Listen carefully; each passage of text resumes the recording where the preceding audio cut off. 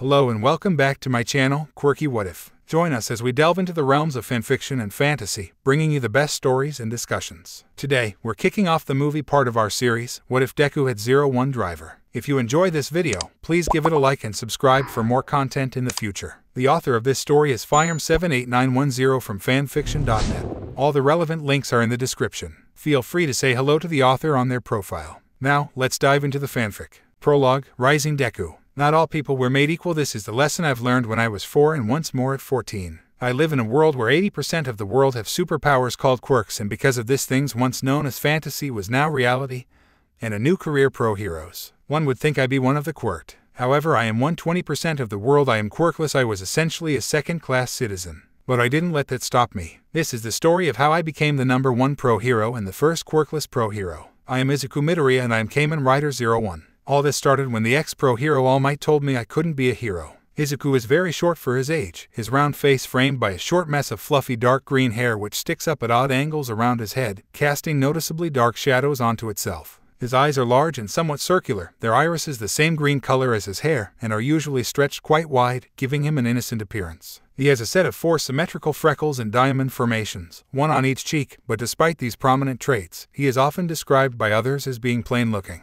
And he looked devastated. It had only been a few hours since All Might broke him. All men are not created equal, Izuku said silently as he walked home. Izuku cried as he went home to see his mother. Izuku's mother was a plump woman who had short hair with a ponytail on the left. She was Inko Midoriya. Upon seeing Izuku crying, Inko ran towards her son and hugged him. "It's okay, baby, it's okay," Inko whispered as Izuku was crying on her shoulder. Hours passed and Izuku told her how All Might told him what the rest of the world told him, and Katsuki bullying and everything that had happened to him and his thoughts about suicide. Inko went from sadness to maternal fury at both All Might and Katsuki, but that would be for later. She need to heal her son and get him out of that horrid place called the school and sue them for everything they have. But that's for later. But now her sons needs her, and prayed that maybe, just maybe, Izuku can be the hero he was meant to be. Somewhere in a hospital, in a room where 2 people are wearing suits, a man with a cat's head quirk and the woman with an elf ears like quirk. The third person is an old patient hooked up to machines but was failing. "Ichigo-sama, please don't go," the elf woman said as tears came out of her eyes. "Elise-chan, please don't be sad for me, but can I ask for one thing?"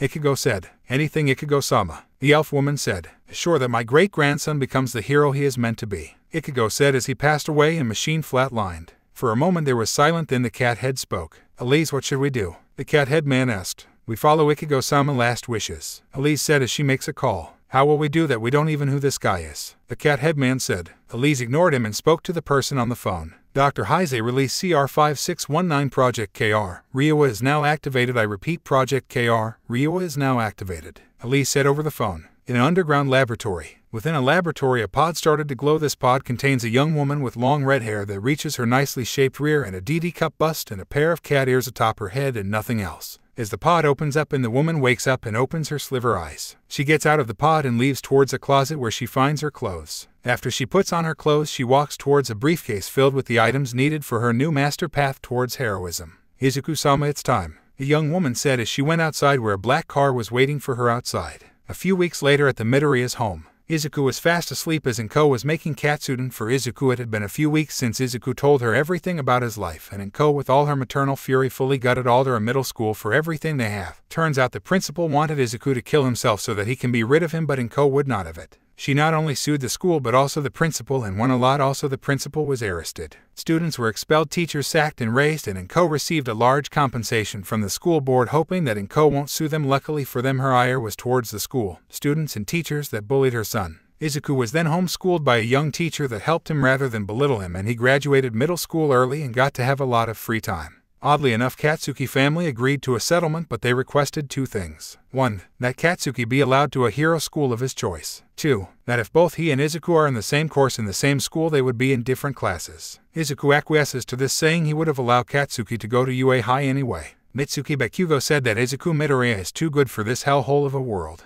Inko couldn't help but agree with this. As Inko deep fries the pork, she hears a knock on her door. She walks up towards the door and opens it to reveal 2 men in suits and a nice lady with elf ears with short blue hair standing in between them. "Hello, are you Midoriya, Inko?" the elf lady asks. "I am, and you are?" Inko asked. "Elise, I wish this visit came at a better time and under better circumstances, but I regret to inform you that your grandfather passed away," Elise said as she gave the grave news. Inko was shocked. She couldn't believe that her grandfather was dead. Granted, they didn't have the best relationship, but still. When did it happen? Inko hesitantly asked. While you were sacking and razing Aldera Middle School to the ground. Elise said. I see, but may I ask why you are here? Inko said as Elise opened her briefcase and hands Inko a piece of paper. Inko looks at the paper and gasps. When? Inko asked. Tomorrow at 10 a.m. Elise said. We'll be there at 9:30 a.m. Inko said. Very well, until tomorrow, Ms. Midoriya. Elise said as she and her goons leave. Inko looks at the paper and then towards Izuku's room. She sighs, knowing that hopefully it will be something good. The next day. On the next day, both Izuku and Inko got dressed for their outing. A black car came up towards their home and let them in. While in the car, a young girl around Izuku's age sitting with them. She didn't interact with them, but she looked at Izuku with a small smile on her face. Izuku unsurprisingly blushed and started muttering about how a girl looked at him. She just smiled back. Now the three of them arrived at a tall building where a big guard with a boar head looks at the three and asked, Midoriya Inko? Midoriya Izuku and Charlotte, correct? The guard asked, Yes, I'm Inko. Inko said, I am Midoriya Izuku. Izuku said with slight stutter, I am Anima Model CR5619, also known as Charlotte. Charlotte said. Both of the Midoriyas were confused about that, but the guard paid no mind.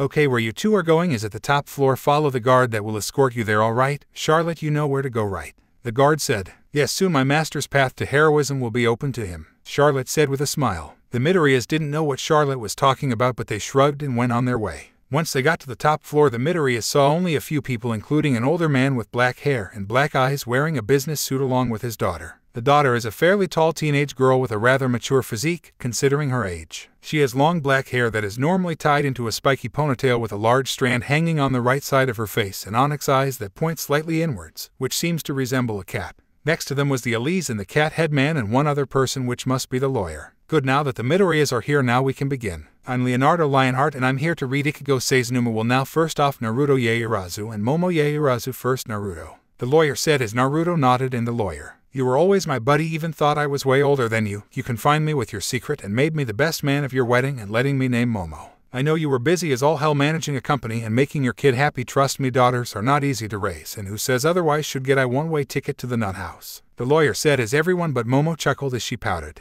Either way, I'm getting off track. I'm leaving you with my golf clubs and gun collection for you, a damn fish cake. The lawyer said as Naruto shakes his head. Even from the beyond grave you still call me that, you damn strawberry. Naruto said as he started to cry as the girl now known as Momo comforted him. Now for Momo Yaoyorozu, your part says the following. Momo, when I first saw you I said to myself, I'm going to spoil you rotten, but when you turned 4 that put a monkey wrench on my plans. The lawyer said as everyone in the room chuckled a bit while Momo blushed. I asked myself how I can give something to a little girl that can make any toy, dress and gemstone she wants. Then it hit me, land, and yes, sweets were another option, but your mother was in her fitness phase at the time, so yeah, anywho, I present with a deed to your own private island for you and your friends to use as you see fit, though you'll have to cover the cost of building the home itself, though that should be easy with your quirk. The lawyer said as he gives Momo the deed. I'm grateful for this gift, Ichigo Oji. Momo said as she wipes a tear from her eye. Now then, this for both Elise and Gaoru. Both of you worked for my company for nearly 2 decades. You both started at the bottom and nearly got yourselves at the top. Elise, Gaoru, I know that you two plan on marrying each other. For this I'm giving both of you 10 million USD for each of you as a wedding gift. The lawyer said as he allowed his statement to sink in.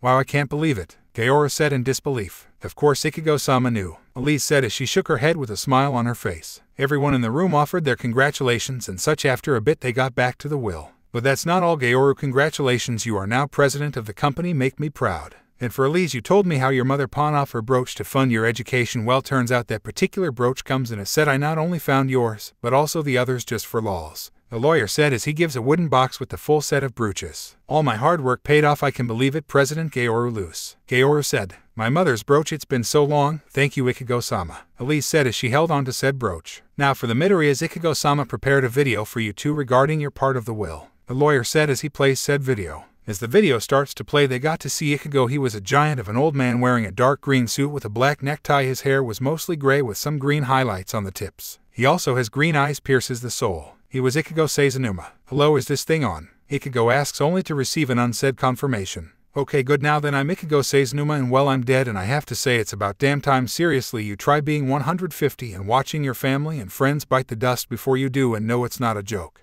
Anywho, let's get down to business. And as you know, I loved you as any granddad would love his grandkid, but I still think you were pretty dumb when you married Hisashi.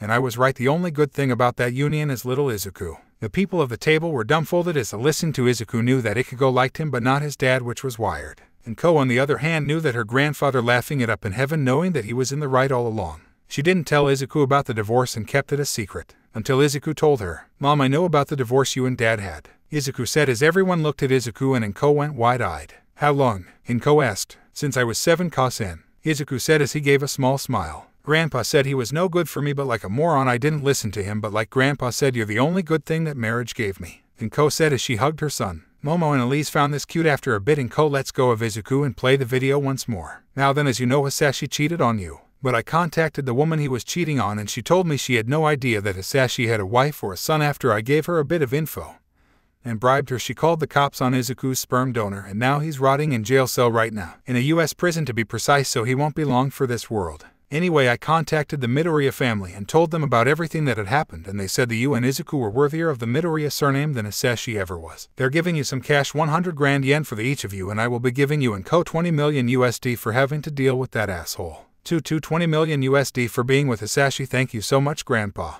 Inko with a gigawatt smile. Naya, that smile is looking at the Amaterasu's son. Yaoru said as Momo gave a pair of sunglasses, to which he took them. Congratulations, Ms. Midoriya. Naruto said with as he had a pair of sunglasses on. It's no problem, Yaorazu-san, and call me Inko. Inko said with the same smile. Now for you, Izuku, I've looked upon your life and I have to say I admire your courage to keep going forward with your dream despite everyone saying you can't. Ichigo leans forward towards the screen and says something Izuku will eternally gratefully forever. I'm not like that, Izuku, for I believe and know I'll do something better. I'll give you 4 things. 1. 10 billion USD. 2. The power to surpass All Might himself. 3. An anima class model which can be his maid, bodyguard, and if need be a lover. 4. And finally, the words you should have heard when you were 4 years old. Everyone leaned forward to hear this as they wanted to know what those words are. Only Izuku and Inko know exactly what those words are. Within a laboratory in the same building, we find Charlotte looking at a 3D printer making something. She smiles. No, it was time for her master to rise up to be the greatest hero. I will give you the words your doctor has denied you. As the device was completed and she placed the device in a briefcase where there were 19 SD key card devices. I will give you the words your friend has denied you. She closed the briefcase and walks towards the elevator with briefcase in hand. I will give you the words your mother has denied you. The elevator goes up until it reaches to where the others are reading the will. I will give you the words your idol has denied you. You Izuku Midoriya can become a hero. Izuku cried tears of joy, which in turn created a terawatt smile that rivaled the sun, which caused Momo to create heavy-duty welding masks for everyone but Izuku. You sure the kid is quirkless? Cause I'm pretty sure that counts as a damn quirk. Asked Yaoru, pointing at Izuku's smile. I triple-checked his medical file and he is indeed quirkless. Elise said as she hands him said file. 15 minutes later. Now Izuku, this is a great responsibility and try to keep the injuries to a minimum, alright? Well then, that all I have to say. I wish you all a good life for all of you guys, alright? Farewell everyone. The video ended and everyone got up to leave. Everyone was happy with what they got and they were glad to see their friend for one last time. Izuku, if you ever need any help investing, don't hesitate to give me a call, alright? Naruto said as he hands Izuku a business card. Thank you, Yaorazu-san. Izuku said as Naruto laughed. Call me Naruto, Izuku, cause in my book you're a friend to the family. Naruto said. You can call me Momo if you want, Izuku. Momo said as Izuku blushes. Evem Momo, Izuku said as the two left. It took a few seconds to realize what he had done. I talked to a girl of my age group. Izuku shouted. Indeed you have, Izuku-sama, Charlotte said as she bows. Inko shook her head but then had a thought. Charlotte, are you by any chance the anima unit Grandpa told us about? Inko asked. Yes, I am Inko-sama, Charlotte said. Inko thought back at what her grandfather said and went pale. I'm too young to be a grandma, Inko shouted. A few days later. A few days had passed after the reading of the will. Izuku, along with Charlotte, Katsuki, and a friend he made in his new middle school, Izukuxharem Middle School. After all, there was sacked and raised. All of the students, save for those that were expelled, were transferred to new schools. As such, for one Katsuki Bakugo, that school was a big reality check for him. Turns out Aldera was modifying his grades so that he could go to UA High. Lucky for him, 51% was all done due to his work ethic. The other 49% was modified. Despite getting the majority grade, but Katsuki still needed help at school, so he swallowed his pride and asked for help. The teacher gave him said help in the form of Shizuka Uzuhara. Shizuka was essentially the valedictorian of her middle school, daughter of the school principal, and the only one in the entire world that has 3 quirks: brain enhancement, telepathy, and telekinesis. She too was going to the UA Hero course. As for why, it was to prove herself. She was a few centimeters shorter than Bakugo, with her long black hair tied to a ponytail with a bow and wearing her school uniform, and the reason for her wanting to prove herself was her eyes. They were milky white, meaning she was blind. Even Katsuki knew that she's strong, as much as it pained him to admit that. Hell, she's stronger and far more badass that she's taking the hero exam blind. She had lost her eyesight due to a villain attack, and her father believed she could have saved her eyesight if she was using her telekinesis quirk, but due to how the laws are in place, she couldn't, so he is working hard to implement a self-defense law which will allow civilians to use their quirks on villains. Either way, everyone was in All Might Land, where he told him and Shizuka about the will and everything. Damn, Deku, you won the fucking lottery. Shame your great-grandpop bit the dust. Katsuki said. To be fair, Katsuki, his great-grandfather was over 150 years old. Shizuka said. That fair point, Brainiac. Katsuki said with a shrug. Still, though, Izuku is a trillionaire in Japanese terms, but still. Shizuka said, still in shock that Izuku is that rich. Catch and don't let this change how we are. Izuku asked. The fuck you talking about, Deku? Nothing has changed. I'm still going to be the #1 pro hero, and Brainiac is going to be #2, and you're going to be a Deku. A rich Deku, but a Deku nonetheless. Katsuki said as Shizuka slapped the back of his head. Not with that attitude, Bakego. Shizuka said as Katsuki grumbled as he wasn't stupid enough to yell at a blind girl in public. I'm still going to be a hero, Katchin, no matter what you say. Izuku said, determined to see his dream through. Katsuki was about to say something until BBBOOMMM. That happened. An explosion occurred nearby as Izuku rushed towards to where the explosion was. That's where Izuku saw them, a man in a lab coat on a metal walker, and surrounding him was a unit of robots with a big robot by his side. Okay people, listen up, I am Dr. Machina and I am here to ruin your day and take back what is mine now. Then robots attack. Dr. Machina shouted as the robots attacked. As soon as the robots started attacking, the people went in a panic and started to run for it. The theme park was being destroyed. Izuku just looked at what was happening until Bakugo grabbed him. Come on Deku, let's get the hell out of here, Bakugo said as he tries to drag Izuku away from the fight. Keyword try until a scream was heard. ONE-chan, help me, a young voice shouted. The voice came from a young girl that has a tadpole-like appearance. She has large eyes with 3 upper eyelashes and notably small eyebrows. She has light tan skin and her mouth is usually set in a pout-like shape. Her dark green hair is worn in low pigtails. It looked like she had fallen. Satsuki, Samador, stay here, another female voice said. This voice belonged to a short girl of a relatively slender build. She also has notably large hands. Her appearance is rather frog-like. She has a very wide mouth, which dips down a little in the middle just like that of a common frog, and oval-shaped eyes with large, black irises, their lower eyelashes visibly pronounced. And she also demonstrates some frog-like mannerisms, like hopping on all fours instead of running, and holding herself in a way that is somewhat connotative of a frog. She also has a E-cup bust.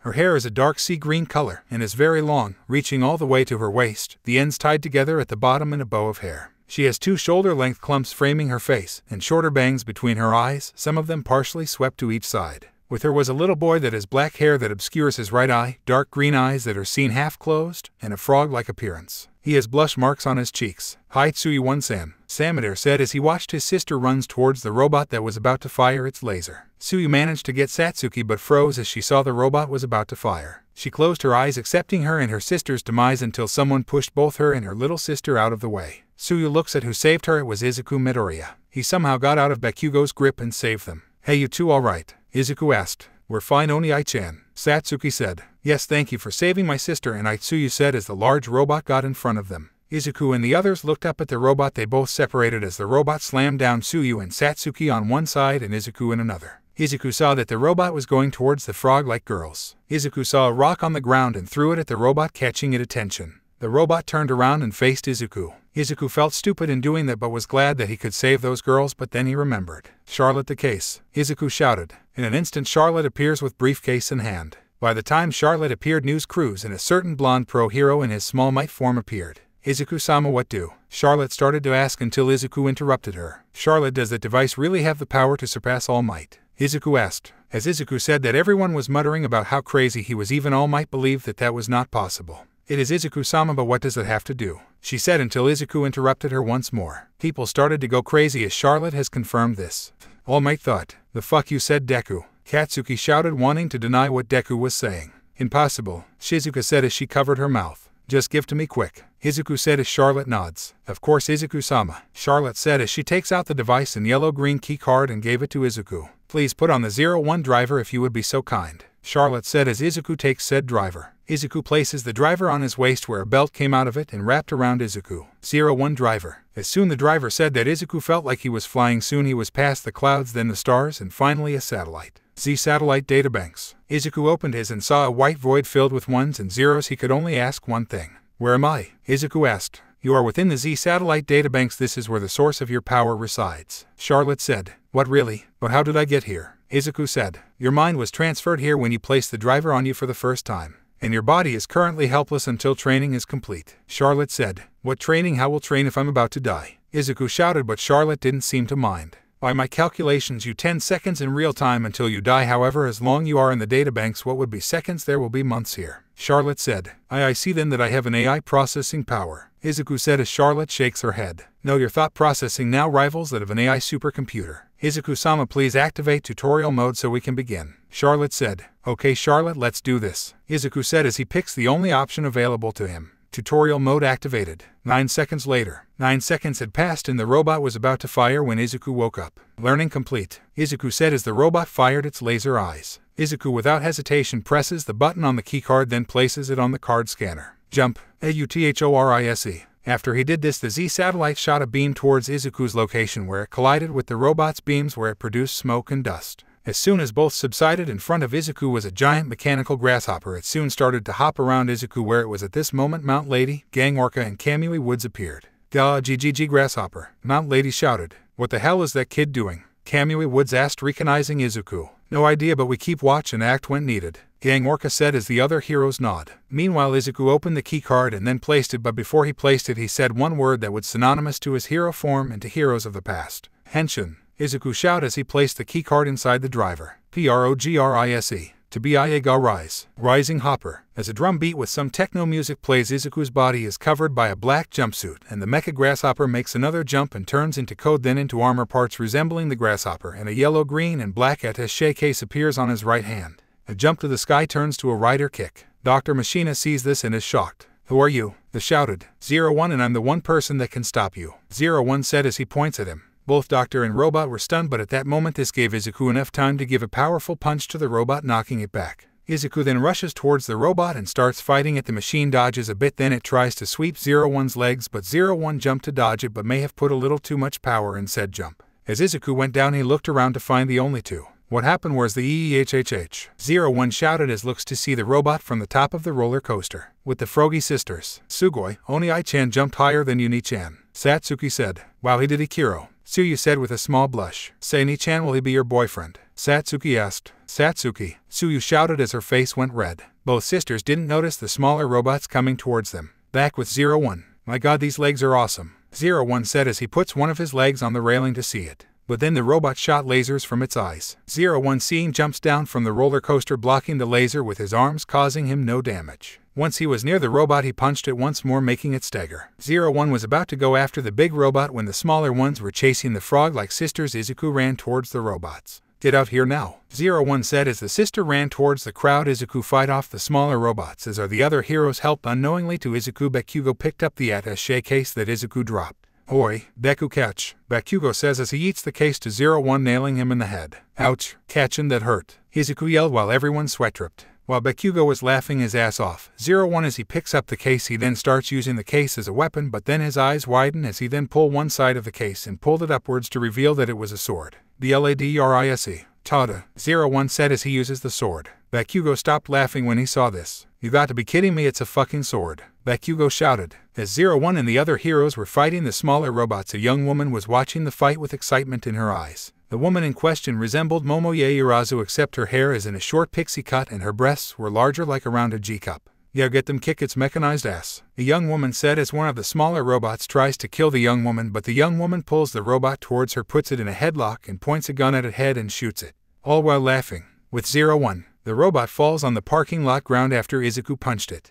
The robot fired at lasers, but 01 does a backflip to dodge it. The robot then tosses a few cars at Izuku, but he just jumps on them while dodges the robot's attacks. The robot then proceeds to throw a bus. Izuku goes through the bus through the front window and back window, then punches the robot hard, making it stagger. Amiotom Reru no Watada Hitori, or Da, 01, and he presses the side of the driver. Rising impact. 01 launches the robot into the air with a kick that creates an energy projection of a grasshopper leg. He then jumps into the air and kicks the robot downward. As the robot falls toward the ground, Izuku performs a kick and breaks through the robot's body. Unknown to 01 people and the four heroes began to recognize the kick from a bygone age. Holy shit, Gang Orca shouted. No way, Kamui Woods said. It can't be, Mount Lady said. Is it the rider kick? All Might said as he recognized the kick. Ra, I, Zai, and, Gu, I, and, Pa, Tu. Rising impact. After destroying the robot, Izuku lands on the ground and causes some minor damage, however he sprains his ankle and lands on a popcorn stand. Gang Orca sees this and runs towards 01.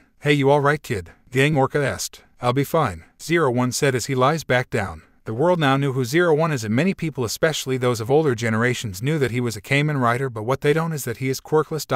yet. With All Might couldn't believe his eyes, but that boy was the very same boy that he told that he couldn't be a hero. But this boy showed him that he has something that only comes once in every generation, the soul of a true hero. And All Might missed his chance. In front of him was the perfect successor for One for All, and he lost it. Why bother offering it to him if he has the power to surpass him? With a heavy heart he leaves the park knowing that he had found the perfect successor but missed his chance. Maybe Night Eye's choice will be best, All Might said, but knowing he was just lying to himself as he walked away. No one noticed Small Might leaving as everyone was talking about how the legendary Rider Kick was performed. And soon news crews would tell the story of the debut, return of the Kamen Riders. One person even coined the term, the first rider of the Reiwa era, Kamen Rider 01, unknown location. But not all like this new change. So my student, what do you think? An older man said, he's just a noob with epic grade loot. A young man said, I knew I saw him before. Another old man said, you do Dr. Well, who is he? The young man asked, his name is Izuku Midoriya. I told him he could never be a hero, but it seems I was wrong. The doctor said, I see Tamura, keep an eye on him.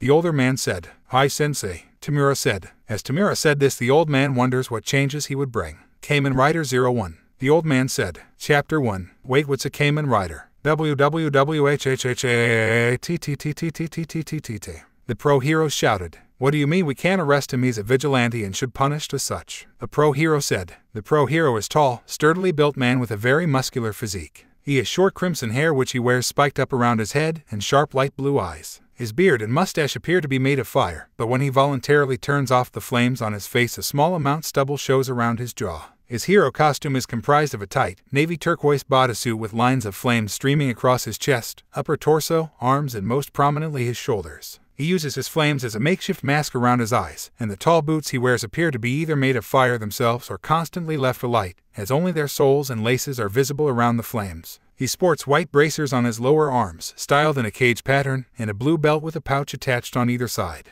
He was the number 2 pro hero endeavor. He came to capture the villain known as Dr. Machina and take the glory, but a vigilante with a transformation quirk stopped the villain before he arrived, and now a police officer is telling him he can't arrest him. Why? The officer, as if reading his mind, told him, I'm sorry, but we legally can't arrest him due to him being quirkless. An officer said as he places Izuku at the front of the cruiser. This threw the pro heroes and Endeavor off the loop for a moment, but before Endeavor could get a word out, Mount Lady beat him to it. Wait, he's quirkless, Mount Lady said. Yeah, the current vigilante law only applies to only the quirked, not the quirkless. The officer said, it only affects the quirked. Kamui Woods said. This made Endeavor angry. A vigilante is a vigilante regardless of who they are. Yes, since 80% of the population is quirked, people thought that there was no way a quirkless person would become a vigilante until now. The officer said, really, how irrational. A man's voice said, the person is a slender and tall, pale-skinned man with messy, shoulder-length black hair that partially hangs in front of his face and often half-opened black eyes. He is usually recognized for his worn-out appearance, often appearing as if he just rolled out of bed. His facial hair remains unkempt and his eyes almost always look tired and flat. He sports a ragged black outfit that consists of a long-sleeved shirt and matching pants that tuck into his boots. He also wears a utility belt and his signature wrap scarf at all times. He hides a pair of yellow goggles underneath his scarf for when he needs to use them in battle. He is Shota Aizawa and he is known as the Erasure Hero, Eraserhead. So you mean to tell me he gets off scot-free while we clean up his mess? Shota said as the officer nods. The officer gets to his car and leaves to the station, leaving the heroes to wonder about what is going on. Well, shit, I'll look at the Pro Hero Law book to review it. Kamui Woods said as the other heroes but Shota nod. As they left, Shota picked up his phone call. A certain mouse. Nezu, it's me, Shota said. He heard Nezu asked where Midoriya went. Yeah, they carried the problem child to the station, Shota said. He swore that he heard the rat bastard laughing. Anyway, it's your problem, not mine. In case you forgot, I got expelled from UA High, remember? Shota said with a smirk, knowing he got the last laugh. He heard some grumbling from the rat and asked him to keep an eye on him. Fuck, karma bit me in the ass once more, oh well, Shota said as he hung up. He left to follow the cruiser that was headed for the station. But Shota knew one thing for sure, is that things are about to change in a big way. Nusutafu Police Station. Izuku felt nervous when he arrived at the police station, but thankfully they told them that he was not in trouble. In fact, they wanted to ask his part in the fight and where he got the 01 driver. Izuku was relieved at this and told them what he knew, that the driver was his inheritance and how he fought. The officers thanked him and let him go. But before he went, he asked about Dr. Machina, and it turns out his attack was somewhat justified. His son illegally sold the rights of some of his robots to the owner of All Might Land, and now both him and the son are arrested for possession of stolen property and selling stolen property respectively. Dr. Machina himself was given a slap on the wrist since no one got hurt, though he was a bit miffed that his robot was destroyed by Izuku. After he got out of the station, he was bombarded by flashes of cameras and the clamoring of reporters. Are you 01? Where did you get that device? Will you get a sponsorship from Toei and Bandai? Are you single? Will you be a vigilante or will be pro hero? Izuku was getting overwhelmed until his savior in the form of the Airazu's bodyguard, "Let's go, Mr. Midoriya," the bodyguard said as he got him into the limo.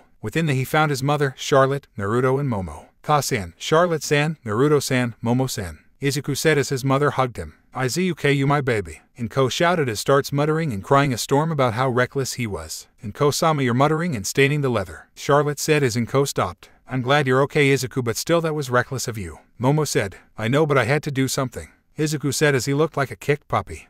Momo thought as she now feel bad for admonishing Izuku. Anywho, we're all glad Izuku is alright, but there's still a problem, Naruto said as everyone in the car looked at him. "Yes, Izuku, I've been receiving calls from both Toei and Bandai when you performed the rider kick," Inko said. "Oh no, are they going to sue us?" Izuku shouted, fearing the worst. "Oddly enough, no, they actually want to meet you, Izuku. Both the owners of Toei and Bandai want to meet you, sweetie, in a few days," Inko said as Izuku calmed down. "Oh, I see, I'll be happy to see them, as the people are giving me the moniker of Kamen Rider, but I've never heard of them," Izuku said, not knowing what a Kamen Rider is. "All I know of them is that Bandai used makes toys about them, but that's it," Momo said with a shrug. "Of course you don't know of it, madam. It was a pre-Quirky era television show made in Japan. It started in the 1970s and ended in May 1st, 2019. The limo driver of all people said. "May 1st, 2019, that's the start of Japan's Reiwa era and the day the glowing baby was born in Kinking, China," Izuku said as the driver nodded. "That's right, due to the civil unrest that followed, many tokusatsu shows which included Kamen Rider were halted until further notice, and it's a shame most of them were good shows," the driver said.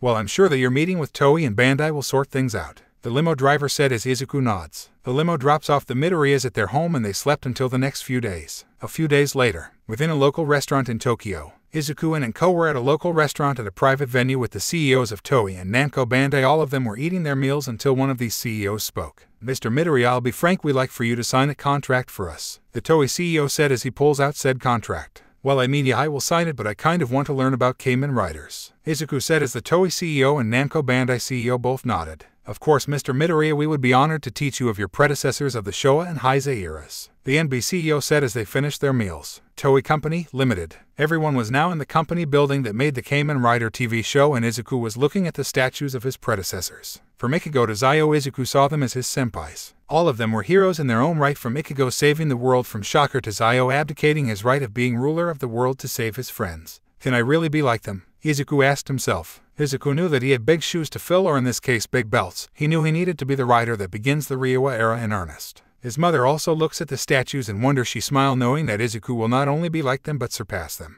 Mother and son now know what to do. They signed the contract, thus making Izuku an official Kamen Rider. "Thanks so much for this honor," Izuku said. "Don't worry, young man, we know that you'll be the greatest Kamen Rider yet," the Toei CEO said. After the two left, they went around Tokyo for a bit before taking the train home. During the train ride to Musutafu, Izuku was still wide awake as his mother was asleep. Izuku was silently muttering about what to do during his time before the UA entrance exam. He decided to train his body to have more stamina and muscle. During this time, an older man was looking around for something or someone. Okay, I just need to find her and the boss would get me my fix," the older man said. The older took another look around for a bit until his eyes widened. He had found her. His target was a short girl of slender yet feminine build. She is fair-skinned with a perpetual blush on her cheeks. Her eyes are large and round, their iris is a warm brown, with rather thick upper eyelashes, two longer and more prominent ones protruding outwards on either side and fewer but more individually pronounced lower eyelashes. Shoulder length and about the same color as her eyes. Her hair is bobbed and curved inwards at the ends, two longer clumps taking the same shape on either side of her face, and short bangs that reach roughly a quarter of the way down her forehead.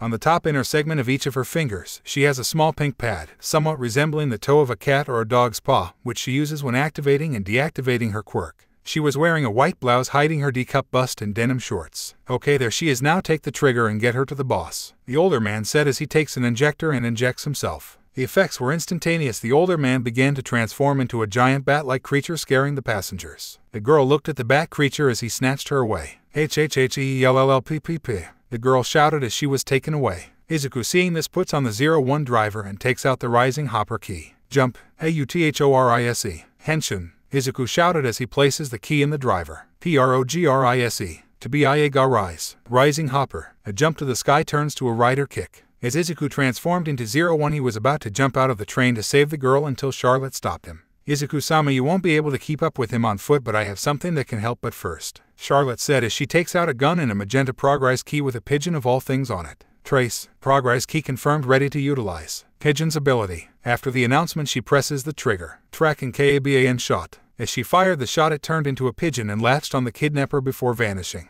When this happens, 01 sees map with the kidnapper as a blinking light. I can see where he is going, thank you, Charlotte. 01 said as Charlotte gives him a black smartphone. Oh, what's this? 01 asked as he turns on the phone. Kata rise. 01 rise phone. Scan and find out. Charlotte said as 01 scanned the key. Moto rise. Rise hopper. After it said that a giant version of the 01 rise phone smashed through the train's roof. Izuku-sama, please press the bike app on the phone. Charlotte said. Hope I don't have to pay for this. 01 said as he presses the bike app, changing to superbike motorcycle mode. After that announcement, the giant smartphone transforms into a motorcycle. The bike has a base of a Honda CRF 450L with the colors of 01. People were taking pictures with their phones, including another girl of medium height, possibly set a little more broadly than some of her other female classmates, with healthy thighs. Due to her quirk, her skin is a light shade of pink, and she has rather square eyes. They're clear black and their irises bright yellow, with notably long eyelashes below and around the sides. Her face is framed by short hair, fluffy and unruly, which is a pleasant pink color, slightly darker than that of her skin. She has two thin, pale yellow horns protruding from her head, hooked squarely and leaning diagonally to opposite sides, which are seen to be slightly flexible, able to bend a little to each side.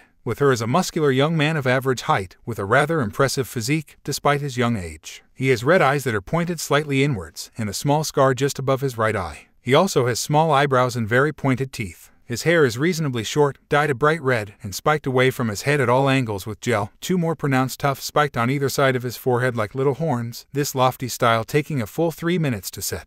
That is so manly, Mina, the young man said as 01 drove off. So true, Ijiro, so very true, Mina said. As all of this was happening, and Koja saw all of this and was flabbergasted at all this, so she did what any mother would do. My baby boy, Inko shouted as 01 drove off. With 01 was driving along following the signal of the kidnapped girl. He was dodging cars and making sharp turns to catch up with the kidnapper. As he was doing this, a blur was catching up to him, what looked like a suit of armor with exhaust pipes coming out of his elbows. The suit of armor is Tensei Ada, also known as the Turbo Hero Ingenium. Sir, I need to ask to. The armor started to say until 01 interrupted him. Sir, a kidnapping had just occurred. Now is not the time to slow down. 01 said as the suit of armor gasped. When did this happen? The armor asked. Just now, a friend of mine put a tracking device on the kidnapper. 01 said. Then let's go, Sidus. The armor said as he took a good look at 01. Are you by any chance Kamen Rider 01? The armor asked. I am, but right now we have bigger priorities. 01 said as he speed up with the armor close by. At a warehouse near the docks. At some warehouse rooftop there was a woman spying on some cruel monsters. All of them are wearing expensive clothes or were of high social standing. All of them were about to indulge in the flesh of young girls, and their leader was a beautiful woman who only seemed to age gracefully. Long black hair, slender amber eyes, red lips with a full-bodied figure that even her dark red suit couldn't hide. She was Chacha AI, an ex-pro hero known as Lady Envoy. The woman that was spying on them is a tall and curvaceous with sky-blue eyes, which tilt downwards in the center, framed by a set of rather long eyelashes. She has abundant spiky dark purple hair which is made up of layers of varying lengths, the longest ones reaching down below her waist. Her chin-length bangs that are split into 3 sections, 2 swept to the sides and 1 over her face, going diagonally down to the left between her eyes. She also has a small mole under her left eye, as well as red painted nails. Her hero costume is very similar to one of a traditional dominatrix. She wears a black leather breastless leotard over a white bodysuit, which emphasizes her breast, body and legs, the leotard possessing red gemstone-like accessories in a vertical pattern from the collar to the midriff. She also wears translucent black thigh-high stockings and black knee boots. She has a small, red mask outlining her eyes, a handcuff on each wrist, and a red utility belt decorated with gold studs around her hips, a matching pentagonal buckle in its center. She is often seen carrying a flogger-style whip.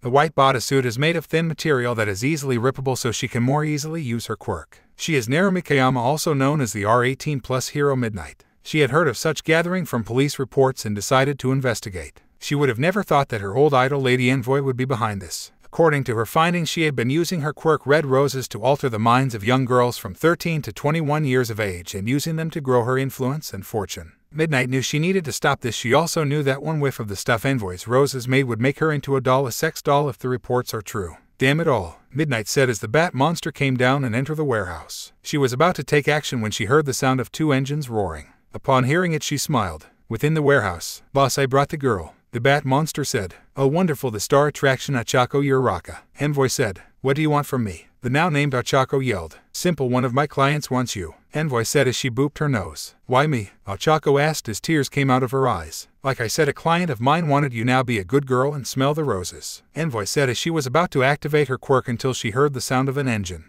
Oh, what's that? Achako said as she hears it as well. Did you get followed? Envoy Pointy said. No, I didn't, boss, the bat monster said as the warehouse doors busted open. As the dust settled, it reviled both 01 and Ingenium. What the how did you find this place? Envoy shouted. A friend of 01 had placed a tracker on your bat minion, Ingenium said. Envoy looked at Bat Monster with rage in her eyes. Well then, I hope you like the smell of roses, Envoy said as she used her quirk at Ingenium and 01. Ingenium felt an excruciating pain as 01 felt nothing. Is that supposed to do something? 01 asked. Well, you're supposed to be screaming in pain. Envoy yelled, angry and surprised that wasn't working. I can explain that, a muffled voice said. Said voice belonged Charlotte, who was wearing a gas mask. The 01 armor is equipped with a filter to combat gas attacks and gaseous quirks like yours or Midnight's, Charlotte said as Midnight appeared. Oh, what a shame, Lady Envoy, Midnight said in a slurry tone. 01 was glad that the suit covered his face as well, otherwise he would be blushing like a tomato. Anyway, Izuku-sama, I suggest that you use this progress key, Charlotte said as she gives Izuku a light blue progress key with a penguin on it.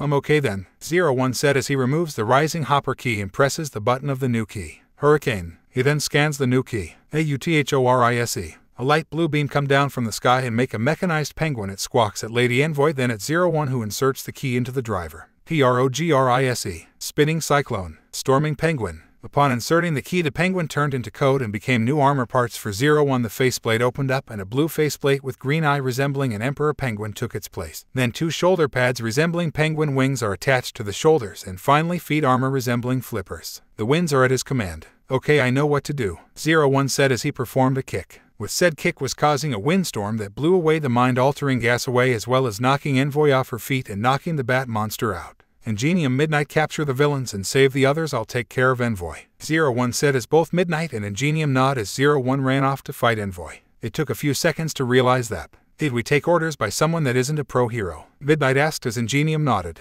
They both decide that they would ignore that part and just do what 01 told them to do. With 01 was fighting Lady Envoy as she tried to futilely use her quirk on him. Damn you brat, die already will you, Envoy said as she kicks 01 only for him to block it. I will not, as long as I have the power and will to do so. I will save the day, 01 said as he pressed the side of the driver. Storming impact. 01 rushes towards Envoy with a spinning triple jump to call upon a tornado, then performs a downward axe kick. Su, tu, my, and, gu, I, and, pa, tu. Storming impact. Striking Envoy to the ground, Envoy gets up hoping to get away from 01. Well done, 01, a man voice said as combat knife stabbed Envoy in the heart. Gah, Envoy screamed as the knife was embedded on her chest. 01 turned around to see an intimidating, muscular man who walks with a distinct hunch and has a flat, somewhat triangular face with no nose. He removed it himself, and a very long tongue, tainted with numerous small bumps. He has rather long black hair, which he wears in a messy fashion. It would drape over his face if not for his headband and mask, and small blood-red eyes with tiny irises. He sports a dark combat suit, plated with metal armor across his body to holster his weapons. The torso is sleeveless, so he instead wraps his arms in yellow bandages, all the way from just below his shoulders to his wrists. He also wears long black wristbands and a watch on his left arm, and his knees are protected with metal pads, the costume completed by black boots with steel armor. He always dons his signature blood-red scarf and matching headband, as well as the tattered cloth he wears around his face as a mask. This is the hero killer Stain. Envoy's eyes widen as she sees the hero killer, but rather than put his eyes on her, he sets his gaze on 01.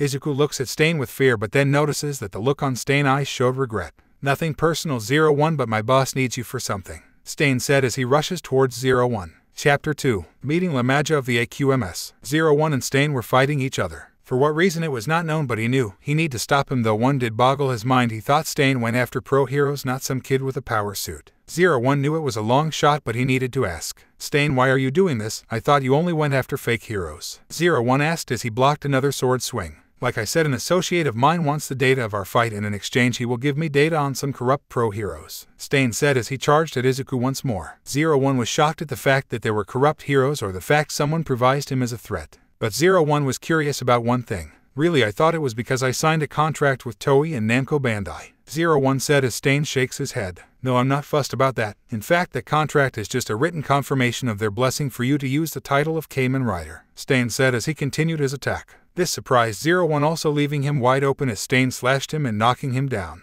Damn it all, Stain is stronger than I thought, 01 said as Charlotte appeared with the attaché caliber in hand. Izuku-sama, use it, Charlotte said as she tosses the attaché caliber to 01. 01 catches it and opens it. BLADRISE. Yashik use, 01 shouted as he charged towards Stain. The two blades clash as they continue to fight. Charlotte shouted to 01. Izuku-sama insert a progress key into the attaché caliber. Charlotte shouted. Hi Charlotte, 01 said as he pressed the button of the rising hopper key. Jump, 01 then inserts the key into the attaché caliber. Progress key confirmed ready to utilize. Grasshopper's ability. A yellow energy started to emit from the attaché caliber's blade upon being fully charged. 01 rushes towards Stain and delivers 2 powerful slashes. A downward slash followed by a horizontal slash. Rising KABAN slash. Ra, I, Zai, N, Gu, Ka, Ba, and Su, 2, Ra, Su, Shi, Yu, rising KABAN slash. Upon the attack connecting to Stain, he falls over with Ingenium and Midnight arrive and saw Stain. They both gasped but soon get on guard and wanted to attack him until Envoy somehow used her quirk to hurt the 2 pro heroes. Stain saw this and kicked her head to knock her out. He then got up and pointed his blade at 01.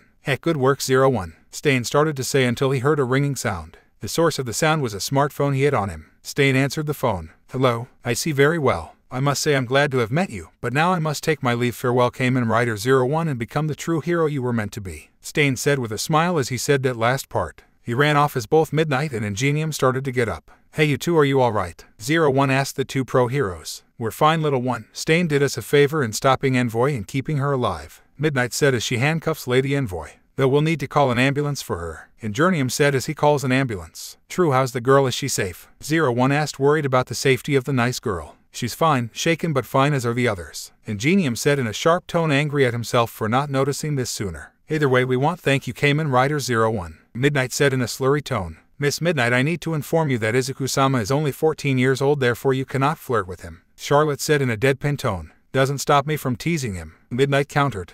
Midnight thought as she stored that piece of info away.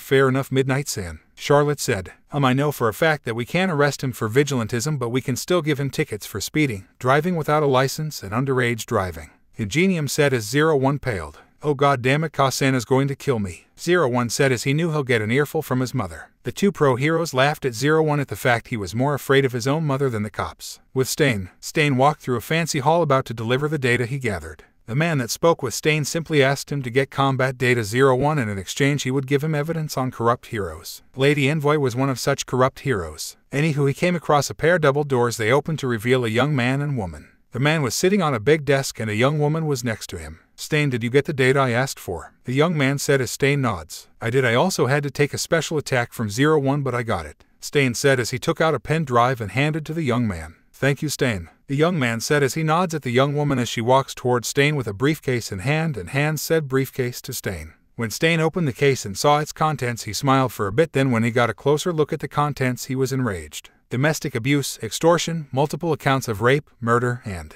quirk marriages. What the absolute hell? Stain shouted. Indeed Stain, this world became soft after the fight between All Might and All for One, the young man said as Stain nodded. This young man had told Stain about the quirks All for One and One for All and their users, with All Might being the 8th user. However, when he told him what happened between him and Izuku he was livid.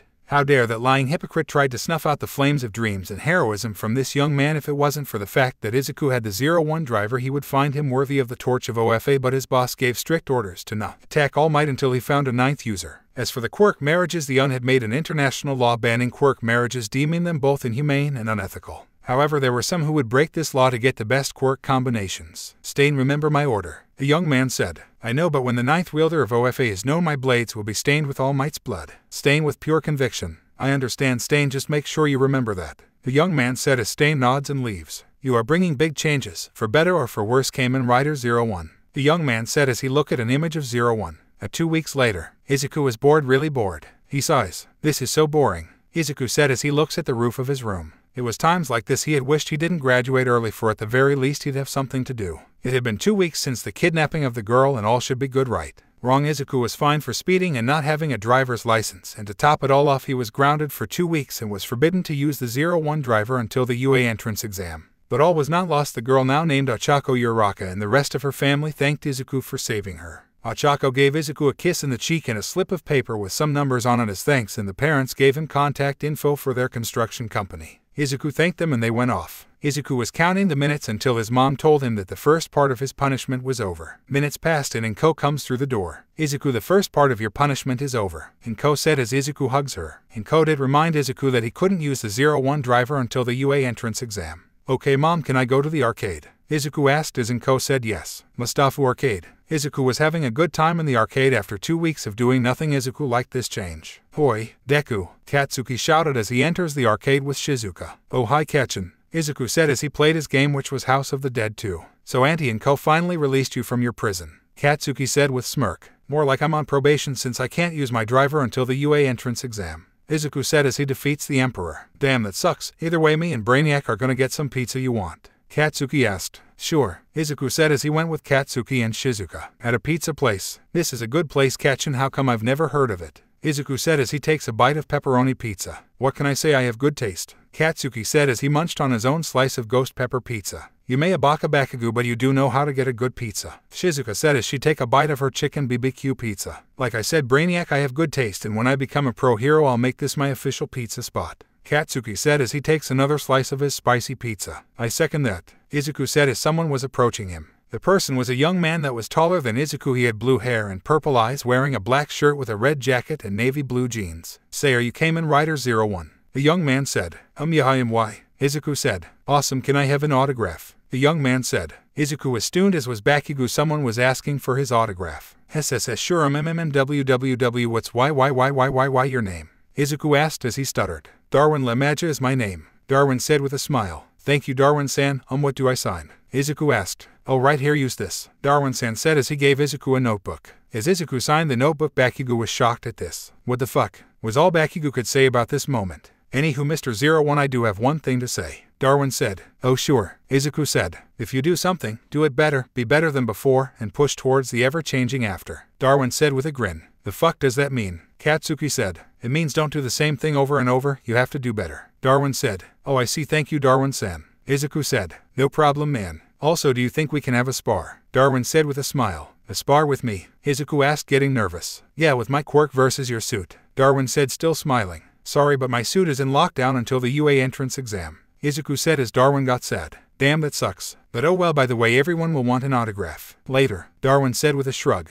Darwin leaves as many people starts to line up to get an autograph from 01. Izuku house. Hours later, Izuku was so tried when he came home. After signing autographs and taking a lot of people, some were bummed out that they couldn't see the armor, but they were nice about it. Izuku decides to lay on the couch and watch some TV. This is the HNN bringing all news hero and quirk related. I'm Chet You Betcha, and with me is my partner Diane Simmons with this special report. Diane. Thank you, Chet. As of right now, a raid had occurred just now in what was suspected to be one of the last Yakuza's bases belonging to the Shai Hasakai faction. Hold on, Diane, I've received an update on the Shai Hasakai raid. It turns out a once-defunct branch of the police has been reactivated, the AQMS. What? The Anti-Quirk Military Service. Chet, those guys. I know, Diane, but now is not the time for this. Anywho, we go live with our field reporter Kent Brockman, who is at the scene. Kent. With Kent Brockman. Chet and Diane, I'm here with the new leader of the newly reformed AQMS, Nigo Hatsume. Nigo, what do you plan for the AQMS? Kent said as he points his microphone at Nigo. Nigo Hatsume was a tall man who has pink hair and blue eyes. He also has a pink beard and mustache, was wearing what looks like a SWAT combat gear with a few exceptions. He has hover boots and 2 exocybernetic arms on each arm. Thank you, Kent, and as for why we were reinstated, it was due to how the laws were made, making them flawed, Nigo said as Kent raised an eyebrow. The laws? Flawed? Can you explain what you mean by that? Kent asked, wondering how the laws are flawed. Well, Ken, ever since Kamen Rider 01 first appeared and revealed to be quirkless, our government had decided to take a deep dive into the law books, and let me tell you, it was not pretty, Nigo said. I'm now a bit frightened about how messy it is, but I have to ask for an example, Kent said. Of course, one example is if Shizuka, the girl with 3 quirks, she lost her eyesight during a villain attack and didn't use her quirk to stop the acidic slime from hitting her eyes, Nigo said as Kent paled. I see that there is no self-defense law to allow her to use her quirks in order to save her eyes, Kent said, paling at the fact that a young girl had lost her eyes. Another example was ex-pro hero Lady Envoy, who used her quirk to open an underage prostitution ring, as she was protected by the Retired Heroes Act, which allows her use of her quirk even after becoming a civilian, which was lucky stopped by the efforts of 01, Midnight, and Ingenium, Nigo said as Kent's eyes widened. I see, Kent said as he seethed in anger. Nigo took notice and asked, do you have a daughter, Kent? Nigo asked in a calm tone, hoping to calm Kent down. I do, and she's 14 years old, Kent said as calms down. Don't worry, she's behind bars, never to see the light of day again, Nigo said as Kent smiles. Thank you, Nigo. Also, one last question. What will be the AQMS goal? Kent asked. To help those in need and be the bane of criminals no matter what guise they take, Nigo said with conviction in his voice. Near Dagava Municipal Beach Park, we see a small girl with bluish, off-white hair, messy and unkempt, which is parted in the middle of her forehead, almost reaching down to her waist. She has very wide, innocent-looking eyes, which are bright red in color. Poking out from the right side of her forehead is a small, brown horn. She's wearing a plain, short-sleeved dress, which is a dirty, pale tan color. Bandages are wrapped around both her arms and legs, stopping at her wrists and ankles. On her little hand she was holding some kind of phone that looked like it was cobbled together out of scrap parts and duct tape. Mark-san, are you sure we're near there? The girl asked. The phone glowed a bit while the girl looked at it. Yes, Iri, we are almost there, just a little bit more, okay. Hi, Ark-san, Iri said. Iri, don't worry, the Yakuza are gone now, you don't need to worry anymore. I know, Ark-san, but what if no one wants me? Iri said as a tear fell from her eye. Don't cry, Iri, once you put the tracker on the beach, my master will come for you while I go with my creator. Thank you, Ark-san, Iri said as she reaches the beach. Okay, now take the phone and press the red button, then wait, alright, upon my master finds you, drop the phone and go with him, he has green hair. Hi, Ark-san, Iri said as she does that. Iri pressed the button as a signal was sent. With Charlotte. Charlotte was using her laptop when her phone notified her of something. She took a look only for her eyes widen. Charlotte thought as she looked at the phone's location. Izuku-sama, Charlotte shouted as she went to get Izuku. With the young man. The young man that spoke with Stain was looking at a map when the signal appeared. Call all units near Dagaba Municipal Beach Park. We found the Ark. I repeat, we found the Ark. The young man said. Near Dagaba Municipal Beach Park. Charlotte, is this where the signal is coming from? Izuku said as he holds Iri in his arms. Hi, Izuku-sama, however, we have to get this young one home. Charlotte said as Izuku raised an eyebrow. Why not a hospital? Izuku asked. Just by looking at her I can tell she might have either iatrophobia or nosocomophobia. Charlotte said, making Izuku's eyes widen. Okay, hospital and doctors are a no-go then. Izuku said as he sighs, knowing well what those words mean. With no choice the three went home. As they did so, Izuku notices an empty lot near that had a for sale sign. I wonder, Izuku said as he takes a picture of the contact info. Izuku-sama, what's wrong? Charlotte asked. Nothing, Charlotte. Izuku, as the three of them went home. Sometime later in the same location. Sir, we found it, a soldier said as he opened the back of a truck. Once the back of the truck is open, the soldier smiled, knowing a big pay raise would come for them. On the inside of the truck there what looks like a core for a very advanced computer. It started to glow blue and red when the soldiers were cheering. Chapter 3. Roaring Muscles and Cutie Daughter. Inko pinched the bridge of her nose as she sees Iri laying on the sofa. The girl looked content as she slept on Izuku's leg as Izuku pets her hair. Okay, I'll bite. Where did you find her? Inko asked. In Dagaba Beach, Mom. Izuku quietly said. I see, and why haven't you taken her to the hospital then? Inko asked as Izuku looked at Inko with a stern look. Charlotte believes that she might be afraid of hospitals and doctors. Izuku said. Inko raises an eyebrow. What makes you say that? Inko asked as Charlotte answered. The bandages on her arm may look dirty, but they're professionally made, Charlotte said as she points to the bandages. Inko looks at the bandages to see that Charlotte is right. Well, anyway, I'm going to call the police in the morning, all right, Inko said as she goes to bed. Hi, Ka-san, good night, Izuku said. Good night, Inko-sama, Charlotte said. Good night, you too, Inko said as she goes to her room. Charlotte and Izuku tried to get Iri to sleep with Charlotte, but Iri in her sleep wouldn't let go of Izuku, so he volunteered to sleep with Iri. The two went to bed, but after a while Iri started tossing and turning. Izuku woke up to see Iri must be having a nightmare. Izuku knew what to do, so he carries Iri to an old music box and a chair. The same chair and music box his mother would take him when he gets fussy. He sits on the chair while carrying Iri as she was fussing. He opened the music box. As the music plays and as Iri listens to it, she stops fussing and goes to sleep. Izuku knew that he had to stay with her for the whole night. He did not noticing Inko taking a few pictures of him and Iri. But Iri said something that snapped Izuku awake and made Inko drop the phone. Oyasumi Papa, a sleepy Iri said as she snuggles on Izuku's chest. Izuku went wide-eyed but recovers a bit. He breathes for a bit and realizes that he and Charlotte may be the only ones to treat her well. Izuku simply bit the bullet and said, Oyasumi Musum, Izuku said as he goes to sleep as well. Inko now shrugging off the initial shock, both Iri calling Izuku Papa and Izuku calling Iri Musum, she goes towards them and wraps them in a blanket. Oyasumi Sachai, Mega Musum, Inko said as she closes the music box. The two slept soundly that night, as this was the first night Iri slept peacefully.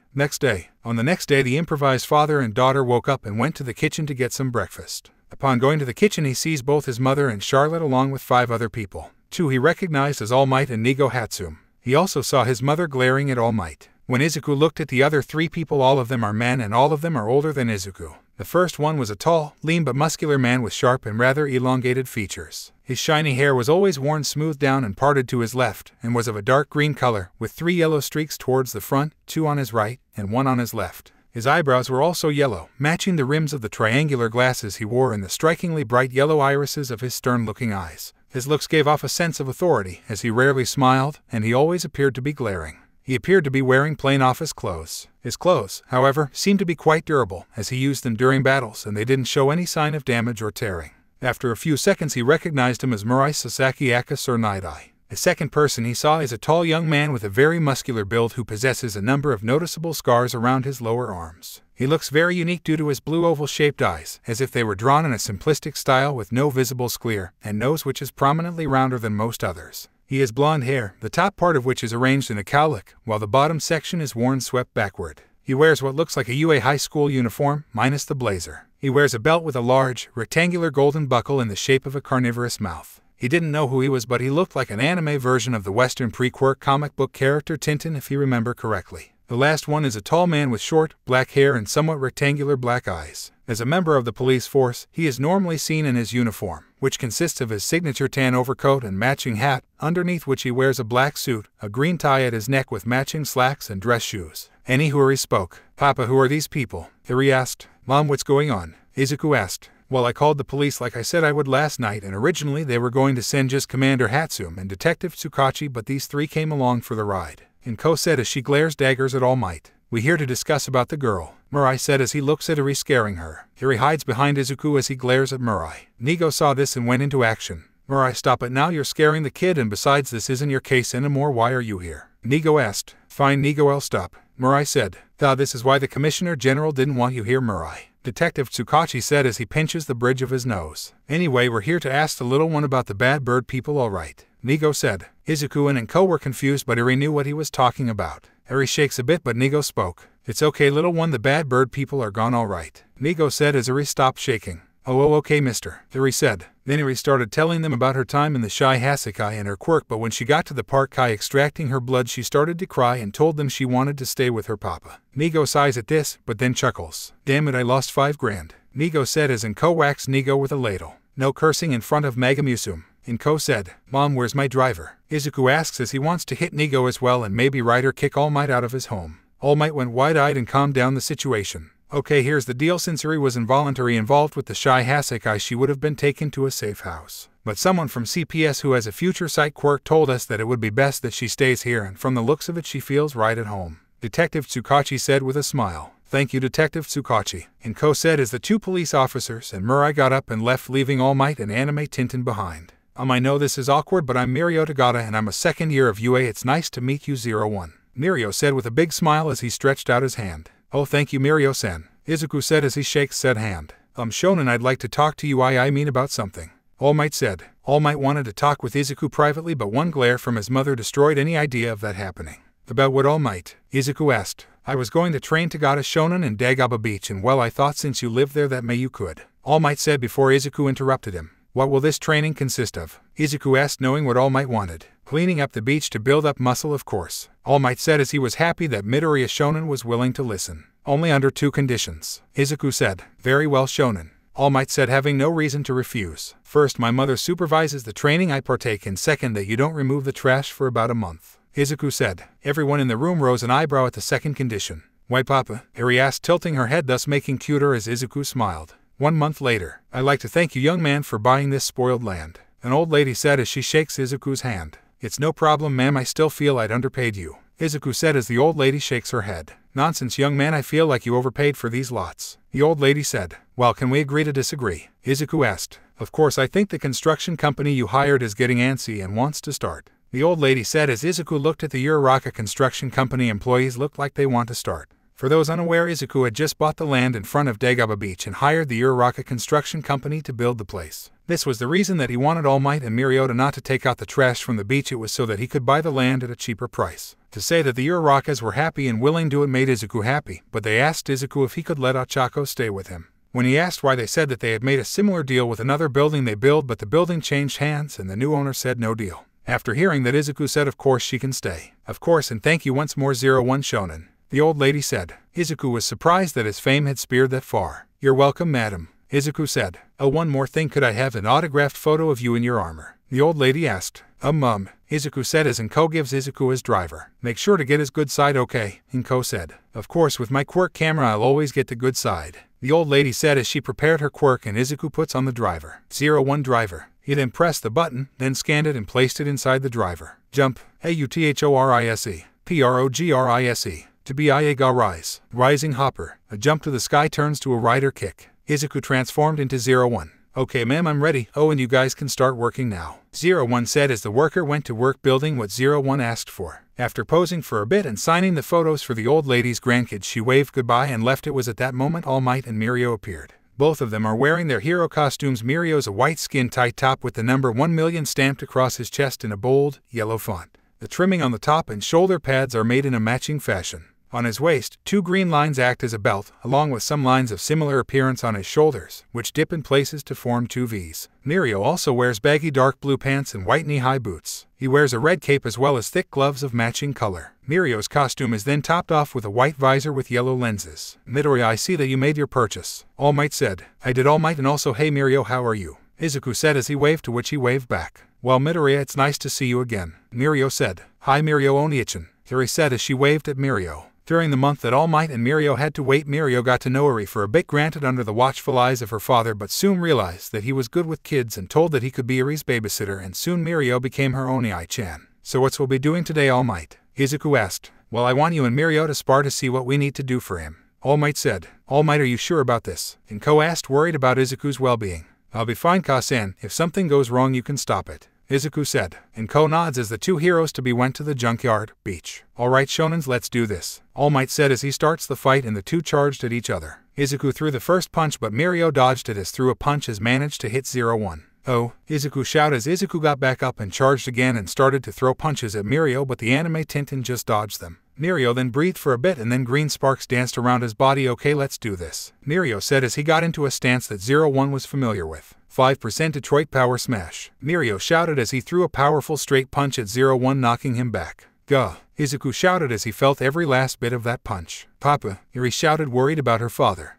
Izuku thought as he got back up. Buck up Midoriya, I'm done yet, but I think you just need one thing, Mirio said. And that is Mirio, 01 asked. Mirio struck a pose and shouted, TPPOOWWWEERRRR. Mirio shout while still doing his pose. Okay, Izuku said, confused by this, but this gave Mirio an opening to attack. Here I go, blinder touch eyeball crush, Mirio said as he tries to poke 01's eye out with his quirk permeation. As his finger neared 01's eye, instead of touching the eye, he touches the eyepiece of his helmet. Oh, what the? Mirio said, confused as to why he wasn't touching the eye. This moment of confusion gave 01 a shot at landing a punch at Mirio's gut. This caused Mirio's permeation to deactivate, landing him on the ground. What happened, Oba-chan? Eri asked. I can tell you, Eri-chan, Charlotte said. Char-1-chan, tell us, Eri said as she hopped up and down. Okay Eri, also All Might, I'd suggest you listen as well. The armor is made out of 100% pure hexafiber along with other materials that stops most quirk like Mirio's permeation, Charlotte said. Eri had stars on her eyes even though she no idea what hexafiber is. All Might and Inko on the other hand both paled at this. Mirio and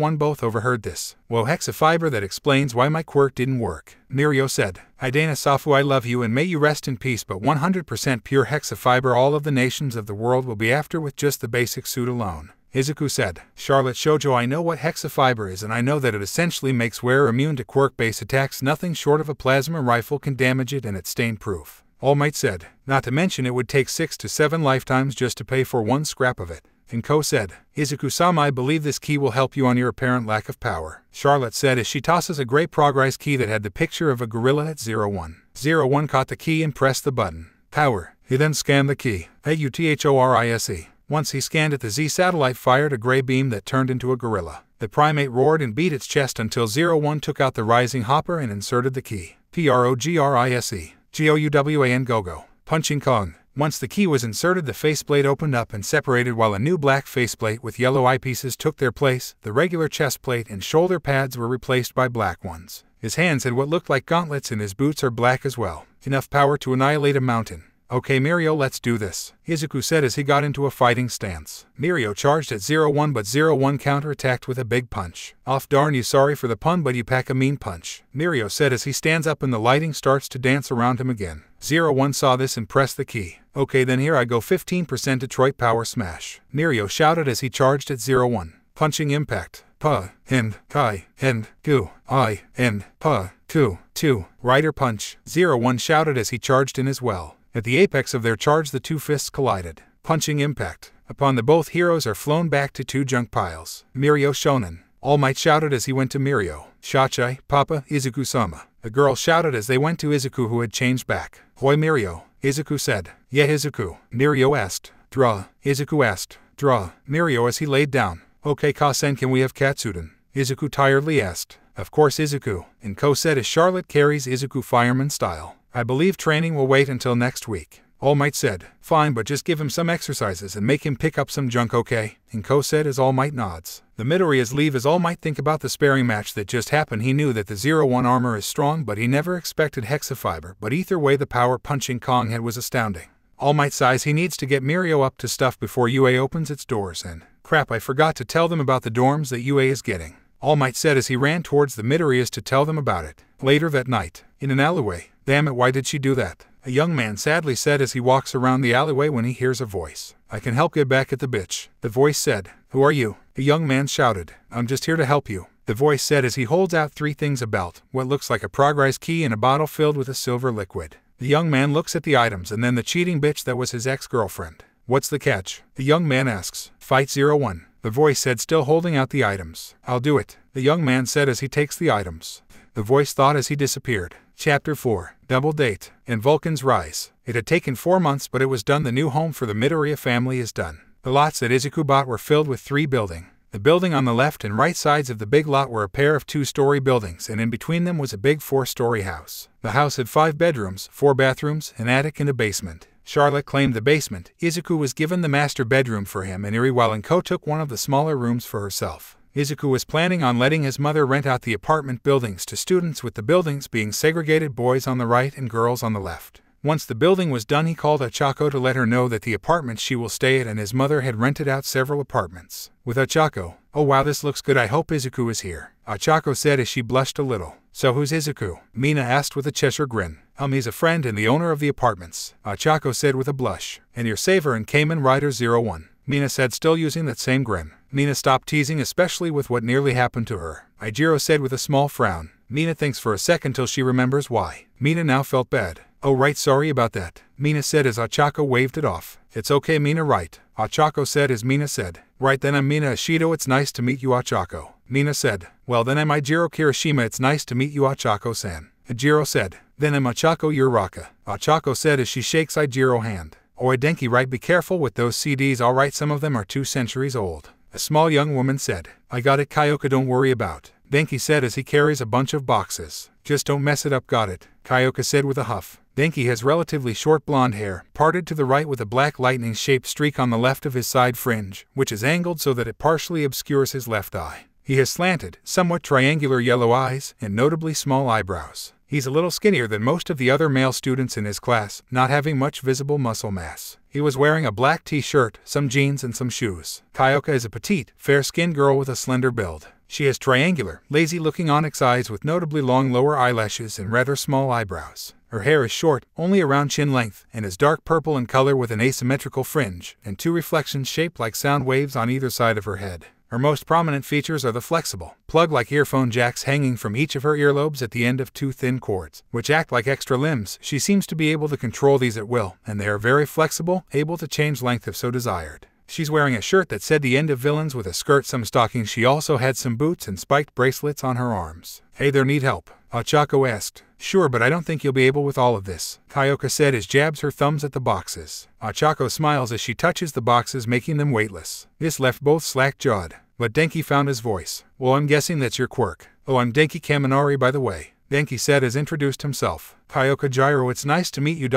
Say, aren't you the girl that got kidnapped? Kyoka asked as Ochako nods. Oh man, I hope that bitch rots in jail, Denki said. Last I heard, Lady Envoy vanished for a few days and came back beaten black and blue along with Black Dahlia, with evidence of her plans to make a criminal empire via, I kid you not, blood-sucking rapist zombies. A bunch of floating clothes said. Oh Toru, I see you're seeing your new roommates and talking about the latest gossip. A guy with a tail said. Oh Mashiro, you know I can't resist gossip since it was about villains getting what they deserve, Toru said. Toru is a fairly short girl with a completely invisible body. She is only identifiable through held or worn objects, like pieces of clothing and accessories, and when clothed, her body appears to be slender yet fairly curvaceous. She was wearing a sleeveless light blue shirt with pink stripes, white shorts, long socks, and gray shoes. Mashiro is a young man of muscular build, and his short blonde hair swept to the front of his head. He has thin eyes with no lower eyelashes and a thick, long tail with a hairy tip. He wears a white shirt and some pants with pale gray sneakers. Oh well, hello everyone, I'm Mashiro Ajiro and this is Toru Hagakure, Mashiro said. Hi guys, nice to meet you,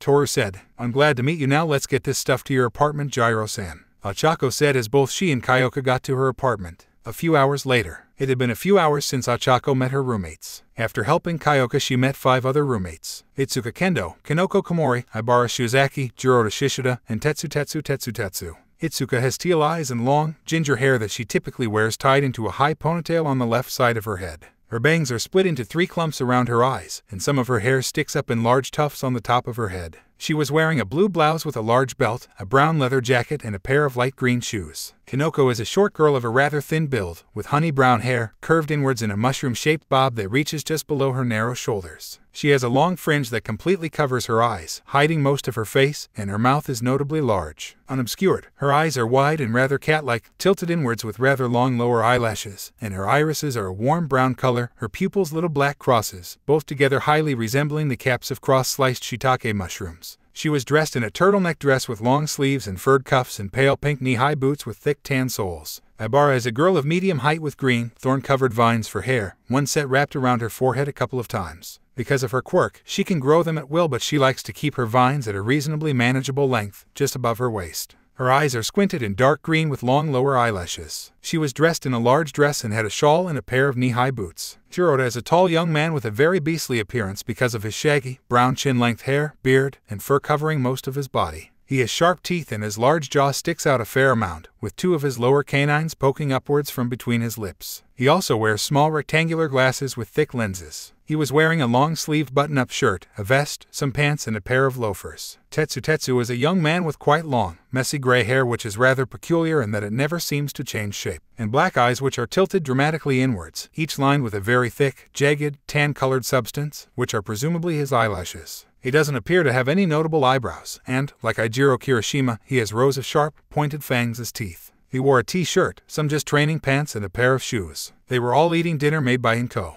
"I thank you for this wonderful meal, Ms. Midoriya," Jiroda said. "Oh, don't worry, Shishida-san," Inko said. "This is so good, Midoriya-san." Itsuka said as she is loving the katsudon Inko made. "Kendo-san, I don't think my katsudon is that great," Inko said as Tetsu made a gesture to Charlotte to cover Iri's ears. "Pardon my language, Miss Midoriya, but this is fucking awesome," Tetsu said as Ibara's vine slapped the back of his head. "Please do not utter such language in front of the child," Ibara said with a frown. "Oh, don't worry, I gestured the cat lady over there to cover the kid's ears," Tetsu said as Charlotte nods her head to confirm that it was so. "Very well, Tetsu-san," Ibara said as she ate her dinner. "So I was wondering where Izuku got his driver," Kanoko said. "Well, I suppose I'll need to practice telling my origin story, so yeah, I'll tell you after dinner," Izuku said as Kanoko nods. After dinner was done, Izuku told them about his origin story and how he met All Might, how he broke his dreams, and how he received the 01 driver from his late great-grandfather in his battle against. Everyone gave their condolences about the loss of his great-grandfather, and both Kirishima and Tetsu both proclaimed that All Might was unmanly. "Midoriya-san, I believe that you deserve that driver. Your great-grandfather gave you this power to be the hero you were meant to be," Ibara said as she held his hands. Papa, why is there a light around her?" Iri asked as pointed at the light that was around Ibara. "So what key cards you used?" Mina asked Izuku. "I used 3 if I recall, Rising Hopper, Storming Penguin, and Punching Kong," Izuku said as he thought about what keys he used. "A grasshopper, a penguin, and a gorilla sounds cool, I guess," Kyoka said. "You got any electric key cards?" Denki asked, curious if he had any. "I do. You guys want to see it?" Izuku asked. "I'm sure, but where can we use them?" Denki said. "I believe the basement is a good place to test it," Charlotte said, appearing out of nowhere. This spooked everyone, but after a bit they went to the basement. 2 hours later. "That was awesome," Denki shouted as he was the first to leave the basement. "Got to admit that was a bit fun," Mina said. "I still cannot believe you chose the villainous progress key," Ibara said as she shakes her head. "Oh come on, it was the closest to my quirk," Mina said as she pouted. "I digress, but still my choice still left me cold," Ibara said as she warmed her arms. "I liked a kangaroo," Iri said as Toru nodded. "Say Izuku, can I talk to you for a minute?" Ochako asked. "Sure, you're Raka-san," Izuku said as the girls dragged the boys away from them. I was wondering if you like to get some matcha onsari," Ochako asked with a blush.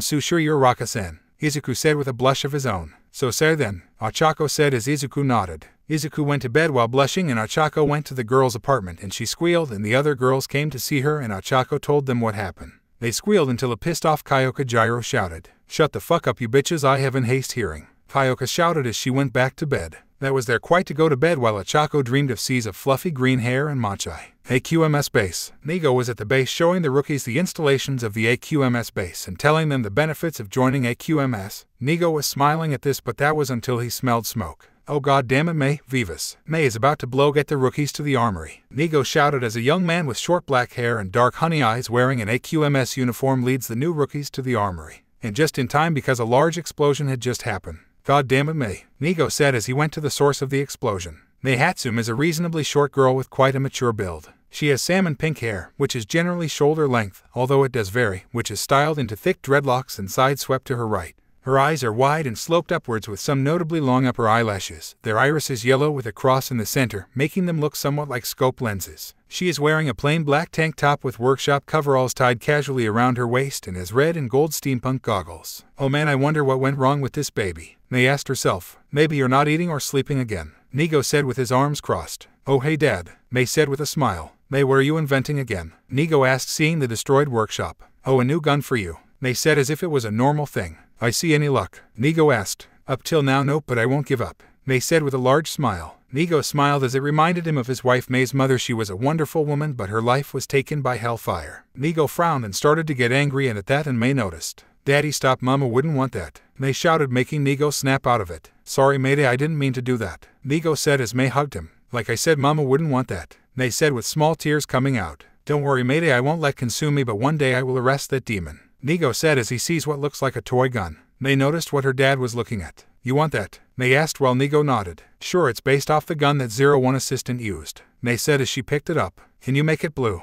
Nigo asked as May nods. After a bit, Nigo leaves May to continue make babies while goes to check on the rookies and the officer he had assigned to them. He wonders if he can arrest the demon and getting more people for the AQMS, and he needs to prove to the government that they are needed them, and it was thanks to 01 they were reactivated. No one knew at the time, but the next day would be the AQMS's trial of fire. Izuku Midoriya Apartments. Izuku was nervous, scratched that he was nearing a panic attack. No one, especially girls, gave him the time of day, and now he was on a date with one. Granted, yes, they're just going to get matcha. But still, he was dressed in black t-shirt that said t-shirt, some blue shorts and his red sneakers. He also had a backpack with his driver inside. When he asked his mother why, she said she had a feeling that he'll need it. Hey Izuku, you here? Achako said as she came up to Izuku. Oh Achako, I'm glad to see you, Izuku said with a blush on his face. Yeah, by the way, am I late? Achako asked with a small blush on her own. No, I just got here myself, Izuku said as Achako chuckled. Well then, a friend of mine found a nice pizza place. We could go there for lunch and then go get matcha, Izuku said. Is that place any good? Achako asked. If it impressed my friend and me, it'll impress you too, Izuku said as they went to the pizza place. At the pizza place, it took them a while, but they found the pizza place. The both of them ordered a large meat lover's pizza. Once Achako took one bite, she fell in love with this place. This is so good, Achako said as she ate her pizza. I know, right? Also sorry about what happened earlier, Izuku said as he rubbed the back of his head. What happened earlier was that everyone wanted Izuku's autograph again, and the manager of the pizza place loved the idea of a hero here at his store, so he asked Izuku if he could bring more customers to his store. Izuku happy agreed with this, but he told him to bring this up to both his mother and Toei. It's alright now, how about we finish up and get the matcha and then go to the arcade, Achako said as they asked for the bill, to which Izuku paid for. 20 minutes later, Izuku and Achako were now at a nice cafe where matcha was being sold at a low price. Both Izuku and Achako are now seated when someone familiar to Izuku, or rather someone who was familiar to 01. Oh 01-san, is that you? Tsuyu said as she found Izuku and Achako. Oh, you're the girl with the frog quirk. I'm sorry, but I haven't gotten your name. I'm Izuku Midoriya, it's nice to meet you, Izuku said. I'm Achako, you're Raka, it's nice to meet you too, Achako said in a sickly sweet voice. Tsuyu saw a menacing look on Achako's face, but she ignored it. I'm Tsuyu Asui, it's nice to meet you too, Tsuyu said. Well, since you're here, I'll go get some more matcha if you want, Izuku said as he went to get more matcha. Why are you here? Achako asked, annoyed that her time with Izuku was interrupted. Were you on a date or something? Tsuyu asked in her blunt tone. Maybe, Achako said with a blush. Sorry, I just wanted to thank him for saving me and my sister, Tsuyu said.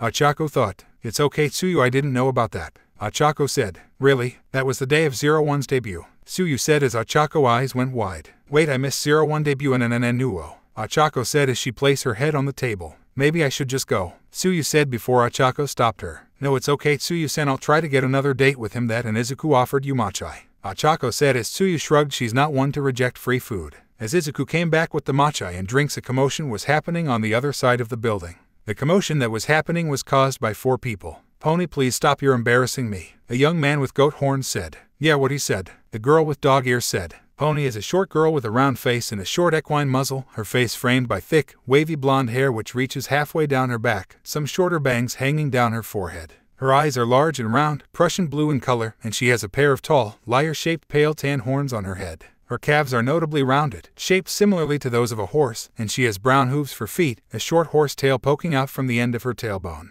Marcus, I told you she's a damn cheat and a goddamn whore, and I have proof, goddammit. Pony said as she showed Marcus the proof she had, which consisted of pictures of said girl as she was with dating other boys and even older men. Not only to me but to others. How low can you go? The boy with Pony asked. Oh please, you two are a means to an end. I never liked any of you. The bitch with the dog ears, Quirk said. Marcus got far away from the girl and Pony consoled him while the other guy was pissed off. You stupid bitch, how dare you not only do this to me but to others as well, the boy said as he took out a sliver belt. Oh please, what are you going to do about it? The bitch said in a condescending tone. This, you bitch, the young man yelled as he puts on the belt. ZETSUMERISER. The young man presses the button on the progress key. Bata. He then inserts the key into the riser. ZETSUMERISE. Once the phrase was said, 2 small red tubes pierced the key and soon more red tubes pierced the young man's skin and injected him with something metallic.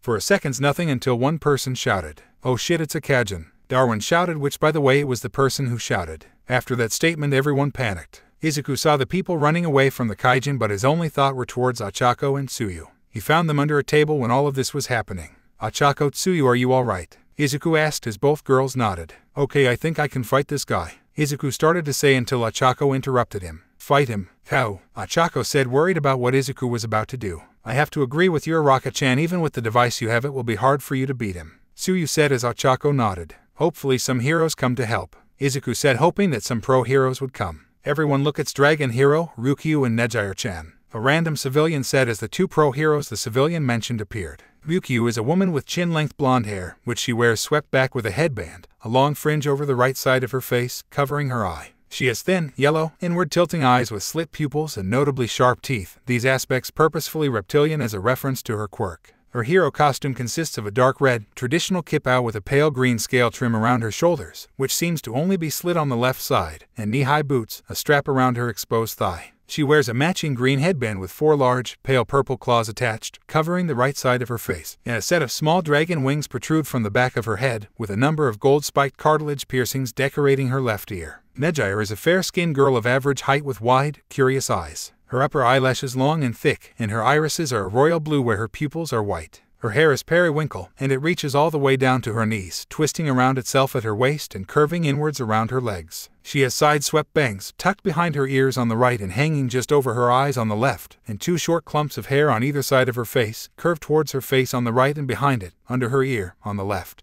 Her hero costume consists of a royal blue skin-tight bodysuit with a high black collar, pale mint green markings covering her torso from over her shoulders to between her legs, framed with turquoise, a matching stripe of the same 2 colors around both of her upper arms. On her feet, she wears a pair of knee-high boots, a thinning flap buttoned on each thigh, with turquoise spirals around her ankles, matching the thicker ones above her yellow gauntlets and wrist guards. She has a black strap around the top of each thigh, 2 small satchels attached, and 2 spiraling horns of hair protruding from behind her ears that are shaped as a reference to her quirk. Don't worry everyone, we're here to save the day, Ryukyu said. That's right cuties, Nejire-chan is here, Nejire said. Thank God for those 2, Civilian 1 said. Yeah, he doesn't stand a chance, Civilian 2 said. Damn, they're so hot, a perverted civilian said. Bash the perv and protect Nejire-chan innocence. Also yeah, Ryukyu is hot, Civilian 3 said as he and the other 2 civilians beat up the pervert. Let's go Ryu-chan, Nejire said as she flies towards the kaijin. Yeah, but before anybody want to name this something else because calling it kaijin all the time would be boring,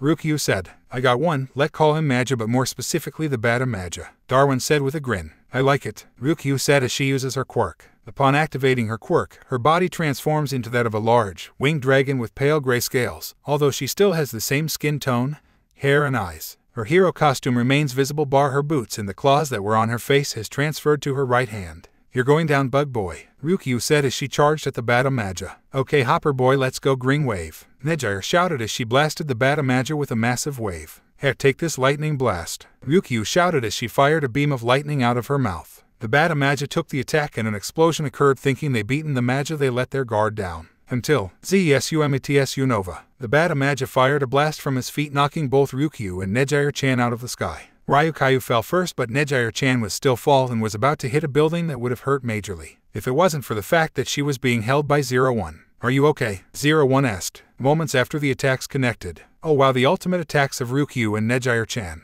Izuku said, happy to see this, only for that good feeling to go away when he saw the Bata Maja was still standing. Oh no, it's still up, Ochako said, worried as she saw the Maja tank those hits. God damn it, Tsuyu said as she was worried as well. Zesumtsu Nova. When that had happened, Izuku saw what had happened and knew he had to do something as he saw Nejire-chan losing control of her flight. He puts on the 01 driver. Izuku knew he was going to something stupid, but before he had a chance to do so, Tsuyu spoke. If you're going to do something stupid, then at the very least don't go as the grasshopper, Tsuyu said as she takes away the Rising Hopper progress key from him. What but Rising Hopper is the only that can reach her, Izuku shouted, not noticing that Ochako was looking through his bag until she found what she was looking for. Why jump when you can fly? Ochako said as she tossed him a pink progress key with a bird on it. Izuku nodded at Ochako as he pressed the button and then scanned it. Wing, Authorise. Once scanned, the Z satellite fired its beam only for it to split into two beams, turning them in a grasshopper and a falcon, and runs towards Nejire-chan. As was about to hit the building, Izuku inserted the card into the driver. Progrise. Fly to the sky. Flying falcon. Both the grasshopper and falcon both become code. The yellow armor pieces are few and located on the shoulders and lower part of the chest, while the rest of the armor parts are located on each leg, the upper torso, the front of the shoulders, and the face, which has green tinted visors, while the rest of the armor is colored pink. Spread your wings and prepare for a force. Once Izuku transformed, he flew towards Nejire-chan and saved her. Are you okay? 01 asked. No. Nejire looked at 01 and blushed a bit, only to shake her head. Thank you, 01-san, Nejire said as 01 flew down to the ground and placed her on her feet.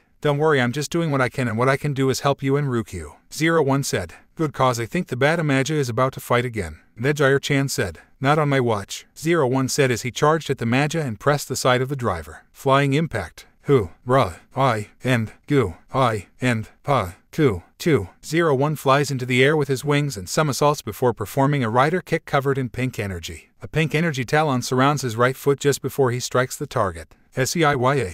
01 yelled as his kick made the Maja stagger. Flying impact. With the police. So what the situation here, Naomasa-san? An officer asked. It's Detective Tsukachi went on duty, and as for what we know, a 6-no an angry boyfriend found out his girlfriend had cheated on him, and according to evidence a civilian gave us, this wasn't the first time she had done this. Naomasa said. Well damn, I kinda feel bad for him, but he is wrecking the place, and the fact that he's not using his quirk makes this harder for us. The officer said. True, from what the civilians told us, it was a simplified version of 01's device keycard and all, Naomasa said as another officer came by. Sir, 01 has been spotted and saved Nejire-chan. Oh, and the AQMS are on their way here, Officer 2 said. They're coming here. Why? Officer 1 asked. Orders came from up high, there are backup, Officer 2 said as he sees several vehicles arriving. Those vehicles a lot like 2 at-47 Kodiak drive up as shuttles, 4 M35 Makos and 3 M44 Hammerhead from the Mass Effect trilogy. Guys, am I seeing things? Officer 1 asked. No, you're not seeing things, I'm seeing this as well, Officer 2 said as Nigo gets out of one of the Makos. Alright everyone, what the situation?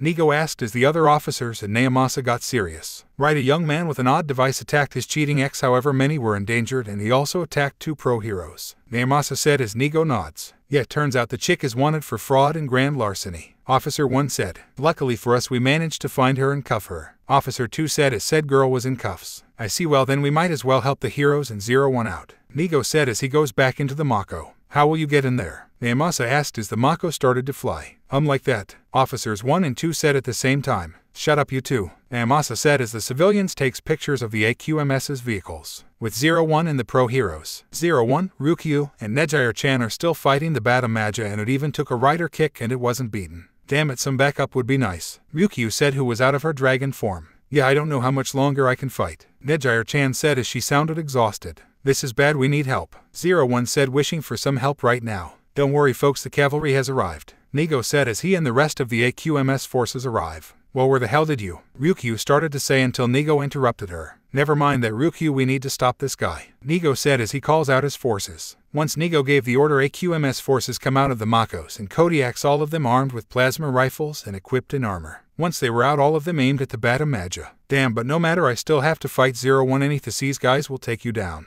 the Bata Maja said as he throws the bottle to the ground. Once the bottle hits the ground, the sliver liquid began to spread and began to rise up and turned into robots. Their armor resembled trilobites. After this battle, people would call them trilobite mages. Oh hell, one AQMS officer said. Okay guys, open fire at the bastards, Nigo said as the AQMS officers fire at the majas. The maja were taking the hits and the majas began to fire of their machine guns. 01 and Ryukyu charged at the majas. The Bata Maja attacks 01 and Nigo backs him up. The Hammerheads and the Makos are firing their cannon while heavy weapons teams were attacking the majas. Bit by bit and little by little they were taking down the majas. Damn it all, The Batamaja said. Okay, I'll need to use the AP shot card. Nigo said as held up a card. Maybe I should use this one. 01 said as he holds a blue key with the picture with a wolf. Take this, you dumbasses. The Batamaja said as he pressed the side of the riser. ZSUMETSU Nova. He fired an energy beam at 01 and Nigo. 01 saw this and got Nigo out of there, causing both of them dropping their cards. Oof, damn, that was close, thanks 01. Nigo said as he accidentally picking up the blue key. Okay, Officer San.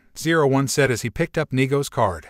The Batamaja thought. Okay, let's do this. 01 said as he scanned the card. Error. Oh, what the heck. 01 said as he sees that this was Nigo's card. With Nigo. Okay, let's do this. Nigo said as he tries to open the only to fail. He then tries again and again. He struggles to open the damn button. He opens it and pushes the button. Bullet. Nigo then puts the card in the gun. He then pulls the trigger, but nothing happens. What happened here? Nigo asked himself until it started to glow for a few seconds until it stopped and said, AUTHORISE. Kamen Rider. It was then when Nigo noticed that the key that was in the gun was not his, but he didn't care. The phrase Kamen Rider was on repeat, but after a moment he has a feeling to pull the trigger and shout one word. HENSHIN. Nigo yelled as he pulls the trigger. SHOTRISE. Nigo fires the gun and the bullet hits the Batamaja, but the bullet came back to Nigo only for him to backhand the bullet. Shooting wolf. Once he hit the bullet, it broke apart and became a sliver bodysuit with blue and white armor. With the helmet resembled a wolf. He also had a white belt. The elevation increases as the bullet is fired. What the hell? Nigo said as he looked at himself. Chief, did you become a Kamen Rider? An AQMS officer named Vivas asked. I think so. Nigo said. Say I think, can I call you Kamen Rider Vulcan? Vivas asked. HMMM ... Sure, it actually sound good. Vulcan said as he rises the pistol at the Batamaja. God damn it all, just die already. The Batamaja said as he charged. Vulcan fired a few shots from his gun which caused the Batamaja to stagger. Whoa, this is great. Hey, I some heavy firepower, get some of the rail cannons over here now. Vulcan ordered. A few AQMS officers came with large rail cannons and proceeded to fire at the Maja. Okay now, Vulcan started to say until somehow the armor started to tell on what to do. He pressed the button of the key. Bullet. He then pulled the trigger. Shooting blast. Su.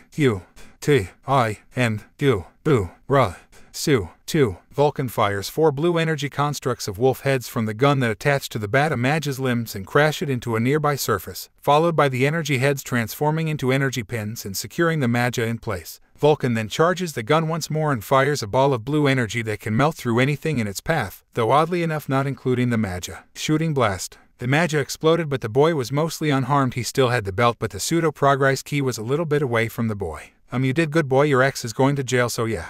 A cloaked male said as he takes the Batazetsumari's key. He disappeared after he gets the key. Well shit, I'm glad that's over. Vivas said. Yeah ...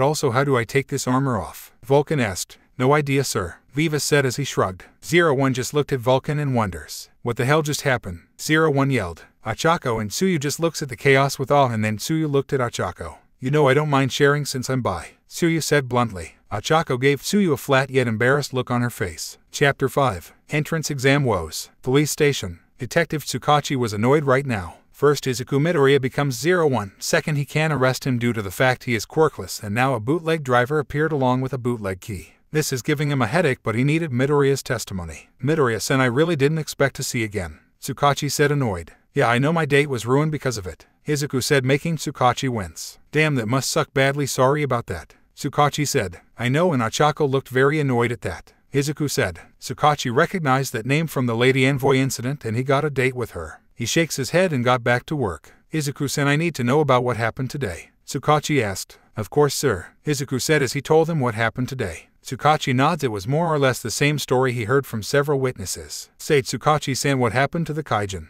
Izuku asked. Well, for one thing, we are now referring them as Maja, and second, he's at the hospital recovering. He'll have a light sentence since he gave us info about the device he gave us. However, the bootleg progress key is missing. Tsukachi said as Izuku nods. Izuku thinks for a bit but sighs. Why do I get the feeling that I'll be facing more of these Maja whether I want to or not? Izuku said as he sighed. Tsukachi sweat drops at this and he can't help but shake the feeling that he isn't wrong. Well, your story checks out and we can't arrest you for vigilantism due to our laws being badly written, so you're free to go. Tsukachi said as Izuku leaves. Outside of police station. Izuku is now outside of the police station where Achako, Tsuyu and Nigo were waiting for him. Oh, Midoriya-san, glad to see you here. Nigo said. Oh, Nigo-san, you okay, and how did you get out of your suit? Izuku asked. I'm good, and it was pretty easy after I activated my gun's release button. Which reminds me, catch. Nigo said as he threw the shooting wolf key at Izuku. Hey, you sure? I mean, I know it's my key, but I thought. Izuku said before Nigo interrupted him. Yes, as you said, it's your key. It's not mine to keep unless you're willing to sell it. Nigo asked with a grin. Really? Tsuyu said in a flat tone. Can't hurt to ask, Nigo said with a shrug. Izuku saw a dust cloud running towards them. When the cloud stopped, it revealed to be Charlotte, Inko, and Eri. Izuku-sama, we are here, Charlotte said. Papa, are dates always like this? Eri asked cutely. Oh my baby, I'm glad you're safe, Inko said as she cried waterfalls as she hugs Izuku. Grandma, you're crying too much again, Eri said with a pout. Thank you, Charlotte. No, Eri, dates aren't always like, and am I in trouble? Izuku said as he answered the women. Well, 2 women and 1 cute little girl. No, you're not. I'm just glad you're safe, Izuku, Inko said as she sighs, knowing that she'll have to get used to this. As Inko and Izuku spoke, Charlotte went towards Nigo. Nigo-san, I believe you will need that key along with these, Charlotte said as she pulls out a briefcase and opens it to reveal several progress keys. The Z satellite can create several keys as well as make copies of said keys. In fact, you may keep that key along with the others, Charlotte said. Oh, that's great, Charlotte-chan, Izuku said. Of course, Izuku-sama. Also, one more thing, Nigo-san, Charlotte said as she pulled out a stack of papers. What's that? Nigo asked. A contract with Toei and Namco Bandai. You need to sign it in order to use to officially become Kamen Rider Vulcan, Charlotte said as Nigo sweat dripped at that, but signed them anyway. Damn it, Vivas, this is your fault, Nigo mumbled.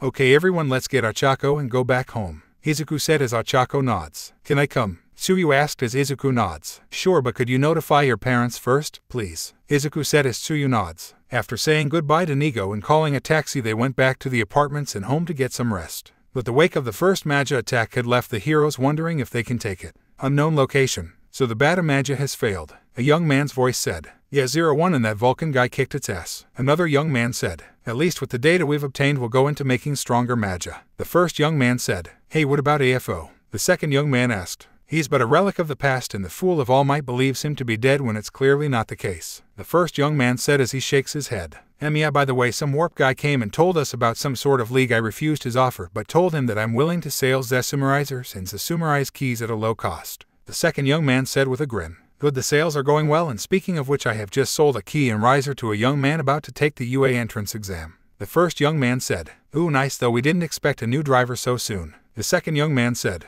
That's irrelevant. As long as the arc school is done, we will be content, the first young man said as he looks at the people down below and shakes his head, seeing all of the pro heroes being celebrities. If only quirks weren't a thing, the second young man said. No, Jin, if only fake heroes and fake villains weren't a thing, then mankind would be at new heights, the first young man said. You're right, Hirobi. Say, you got any info on Redestro's army? The now named Jin said. No, but we cannot allow him to live as he supports a Darwinist state. Not to mention Kai is still at large, Hirobi states as Jin nods. I guess the AQMS weren't that through, Jin remarks. And Jin, keep an eye on Vulcan and the AQMS while I take a look into Redestro's army, Hirobi said. Hi, Hirobi, Jin said as he walks away. Hirobi nods as he goes his own way. As he walks, he was approached by a young man. The man is of average height with a slim and narrow build. It is pointed out by himself that his back muscles are not broad enough. He has feathery ash blonde hair swept messily backward, with some of the front tufts sticking up in arcs above his head, notably thick eyelashes, and some faint stubble on his chin. His eyes are gold brown and rather triangular in shape, with 2 little black triangles just below his tear ducts, making his eyes somewhat resemble those of a bird. The marks around his eyes are naturally innate since he already had them as a child. He has a set of large bright red wings with feathers that gradually lengthen the further down they go. He wears a black shirt with a wavy golden pattern like a ripple in a pond, over which he has a tan jacket with a high collar, the insides and cuffs of the sleeves lined with white fur, and black gloves. He has a square-shaped lobe piercing in each ear, although these are rarely visible as he usually wears a pair of yellow headphones over them. A shaped, yellow-tinted visor protects his eyes. His jacket is specially modified, with 2 large slits over his shoulder blades, which allow his wings to easily protrude. His costume resembles an aviator's uniform. Who are you? Hirobi asked. I heard you want to know about the Meta Liberation Front, the young man said. I'm listening, Hirobi said as he smiles. The interaction between these 2 young men would be the start of an end of an era. With Izuku was in his room resting after today, after Tsuyu decided to stay over for the night. Man, what way to ruin a date. At least we still have Sunday to look forward to, Izuku said. As he laid on his bed, a thought came to him. And where did that progress key come from? Izuku asked himself. With Charlotte. Charlotte was walking back and forth wondering where the keys came from, and even now there are reports of more Maja appearing throughout Tokyo, mostly centralized in the Mustafu area. Charlotte looks at a calendar and noticed that Izuku only had 2 months until the UA entrance exam. She'll need to contact All Might to up Izuku's training. Now she need to inform Izuku of this. He'll need the training but also some ranged weapons, Charlotte said as she got to work on said weapons. Hey QMS base, show me now, May shouted as she demanded her father to transform into Vulcan. May, really? I know you want to see it, but, Nigo said until May interrupted him. Think of this, if I can crack on the how the henshin thing, the AQMS can be even better, Mei said with a smile. Nigo facepalmed at this but understood what she meant with this. Alright Mei, I'll allow it, Nigo said as he presses the button on the shooting wolf key. Bullet, Nigo inserts the key. Authorise. Kamen Rider. As the shot riser repeats itself until Nigo shouts. Henshin, Nigo shouted as he squeezes the trigger. Shotrise. Shooting wolf. The elevation increases as the bullet is fired. Nigo transformed into Vulcan and Mei starts scanning Vulcan and wonders how the transformation works. Nigo just sighs but smiles from underneath the mask. He loves to see his daughter happy and he will do anything to make her happy. Anything, even killing a fire demon who pretends to be a hero. Hey Dad, can we get some pizza? Mei asked. Sure Mayday, but before that, Nigo said as he presses the button on the shot riser. Bullet. Vulcan aims the shot riser at a target nearby and then squeezes the trigger. Shooting blast.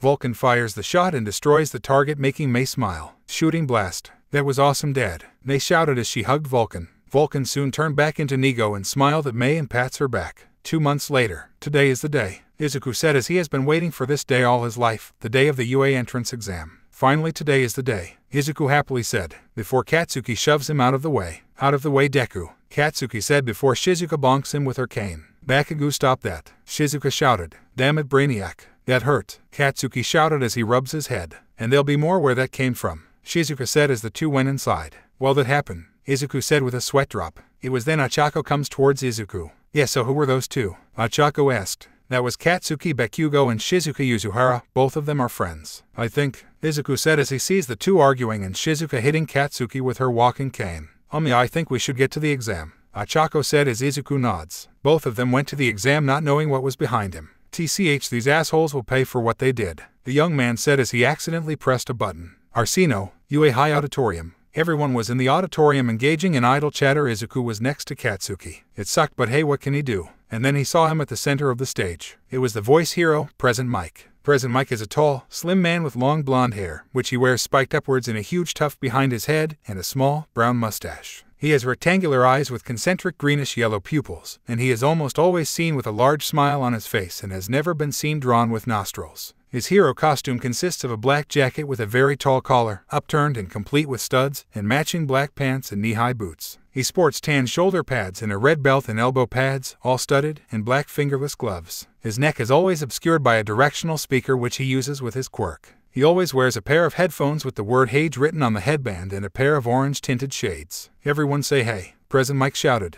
All he got was silence. Geez, tough crowd. Anyway, let's get started with the explanation of the practical exam, Present Mike said as he explained how the exam worked. That it consisted of beating the shit out of some robots which are marked with points, and whoever gets the most points will get one of the coveted spots for UA High Hero course. One guy with blue hair and glasses tried to interrupt, but a glare from Present Mike shuts him up and provides to explain the zero-pointer obstacle. Okay, that covers the bases now. In the past we used to tell future students about additional points upon getting their letters, but due to recent law changes and lawsuits against us, and yes, we were sued, we are now obligated to tell you about rescue points, Present Mike said. Rescue points, Izuku said to himself. That's right, young man. In order to get those points you need to help your fellow examines via rescue, first aid if they are injured, and escorting them out of the exam area, Present Mike said. The students nods at what Present Mike said. Now then, it's time for the exam, and remember the school motto, go beyond plus ultra, Present Mike said as the students cheered. This is it, Izuku said. As the students cheered, the same young man grins mincingly. Let's do this, the young man said. Battle Site B. Izuku breathed in and out and was mentally getting ready. The guy in glasses noticed him. Excuse me, but I've noticed you were concentrating on the exam, but I like to ask you, the glasses guy said, and noticed the driver. Izuku didn't notice him and puts on the driver. 01 driver. Wait, are you 01? The glasses guy asked, but Izuku ignored him and pressed the button on the rising hopper key. Jump, Henshin, Izuku said as he scans the key. Authorise. Izuku inserts the key and transforms into 01. Progrise. To be Iaga rise. Rising hopper. A jump to the sky turns to a rider kick. Whoa, it's 01. One student said. No way. Another student said. I was at his debut. Tsuyu said. I threw his sword at him. Katsuki said with a grin. Dude, that was lucky. Denki said. 01 looked at Present Mike and asked him. Present Mike, I was wondering if 01 started to ask, but Present Mike interrupted him. Bring out your bike, you can't be a Kamen Rider without the ride part, Present Mike said with a grin. 01 smiles under his helmet and takes out the Rise phone and scans it. K to Rise. 01 Rise phone. Moto Rise. Rise hopper. Changing to Superbike motorcycle mode. WWWHHHOOAAA. was the general reaction at the motorcycle 01 had on him. I knew it, your 01, my brother told me about you, especially all of the traffic laws you broke, the glasses guy said as he swings his arms. Alright then, now start, President Mike said as he shouted the last part and the doors open. 01 gets on the rise hopper and takes Ochako with him, driving towards the exam site. The other students looked on and wondered what just happened. Are you kidding me right now? Come on, there are no countdowns in real life, the exam has already started, President Mike said. This got the other students' attention and rushed on ahead, with Ochako and 01. While the rest of the potential students are just realizing that the exam had already started, 01 and Ochako are already far ahead. Say, Ochako, how many points do you have? 01 asked as he kicked a 2-pointer. I have 27, you. Ochako asked as she puts the gravity back on several robots. I have 35 villain points, 01 said. I think 20 more VP for each of us will be enough before Ochako said as she sees the other exam takers headed their way. Let's go, Ochako, maybe we can get some rescue points along the way, 01 said as Ochako nods. Ochako and 01 got onto the rise hopper and sped away as the other exam takers begin getting points. With the teachers, well, damn, looks like we got a good crop this year, President Mike said. Indeed, as Ashi, besides we have such vigorous boys, Midnight said with a wink. God damn it, Nimiri, can we not get another lawsuit, sis? A more modest Nimiri said. Oh, be quiet, Seiya, Nimiri said as she rolled her eyes. Seiya was about to fight Nimiri, until a small voice stopped them. I believe we should see how the potential students do, the small voice said, making the Kayama sisters stop. Yes, Nezu, the Kayama sisters said at the same time. Nezu is a stout man who appears to be a possible combination of several different animals, including a dog, a mouse, and a bear, which would make him a chimera. He has the head of a mouse with circular black eyes, a large scar over the right one, and relatively rectangular-shaped ears with pale pink insides slanting outwards from the top of his head, and an elongated muzzle with a small round nose. His fur is white and has large, dog-like paws with pink pads and a thin tail like that of a cat. He sports a white dress shirt, a dark red tie around his neck, a black double-breasted waistcoat, and matching dress pants. He wears orange lace-up sneakers with incredibly thick soles which seem to be quite large on him. Now calm down, you two, Nezu said. Well, I can say that with the appearance of 01 this will be epic. As Ashi shouted. Well, I can saw, hey, who's that? Seiya said as she points at the young man who was beating up some robots. Oh, he's Kaido Sento. Say, wasn't he part of Plasma Man class? Kanishiyama Akasamento said. Oh, he is, but why is here? Nezu wondered. If I recall, he was extremely angry at Aizawa-san when he and the others were expelled. Chiyo Shuzenji, also known as Recovery Girl, said. I hope he can pass and remain this time around. Hizashi said. Still, isn't he a little old for high school? Nimiri said. If he does well, we can. Wait a second, what's that he's holding? Sekijiro-kan, also known as Vlad King, said as he notices a Zetsumarizer and a Zetsumarize key. Wait a darn sec, isn't that one of those Zetsuki things? Snipe said. With Kaido. Damn it, I need more points, I guess I'll need to use it after all, Kaido said as he holds the Zetsumarizer. He puts on the riser. Zetsumariser. Okay, let's do this, Kaido said as he presses the button on the Zetsumarize key. Arsino. Okay then. Zetsumarihenshim. Kaido shouted as he inserts the key. Zetsumarize. RRRRAHHH. Kaido shouts as he transforms into a mechanical humanoid Arsinoithurium. Kaido felt amazing and he felt great, but damn, the power he felt as the Arsino Magia is great. Now let's get started, Kaido said as he destroyed more robots. Keishio, or the Arsino Magia, was amazed at the power he released. Now let's turn up the heat, Kaido said as he hits the side of the riser. ZSUMETSU Nova. Lightning surrounded the Arsino Magia's horns and charges at a 3-pointer, destroying it. He didn't look it, but Kaido was grinning. With the teachers, well, that was exciting, Nezu said with a grin. A very skinny man with sharp, angular features and long limbs, his neck long and his eyebrows absent. He possesses a large scar that covers most of the left side of his chest, and it is not uncommon for him to spout blood from his mouth when excited or surprised. He also wears baggy clothing.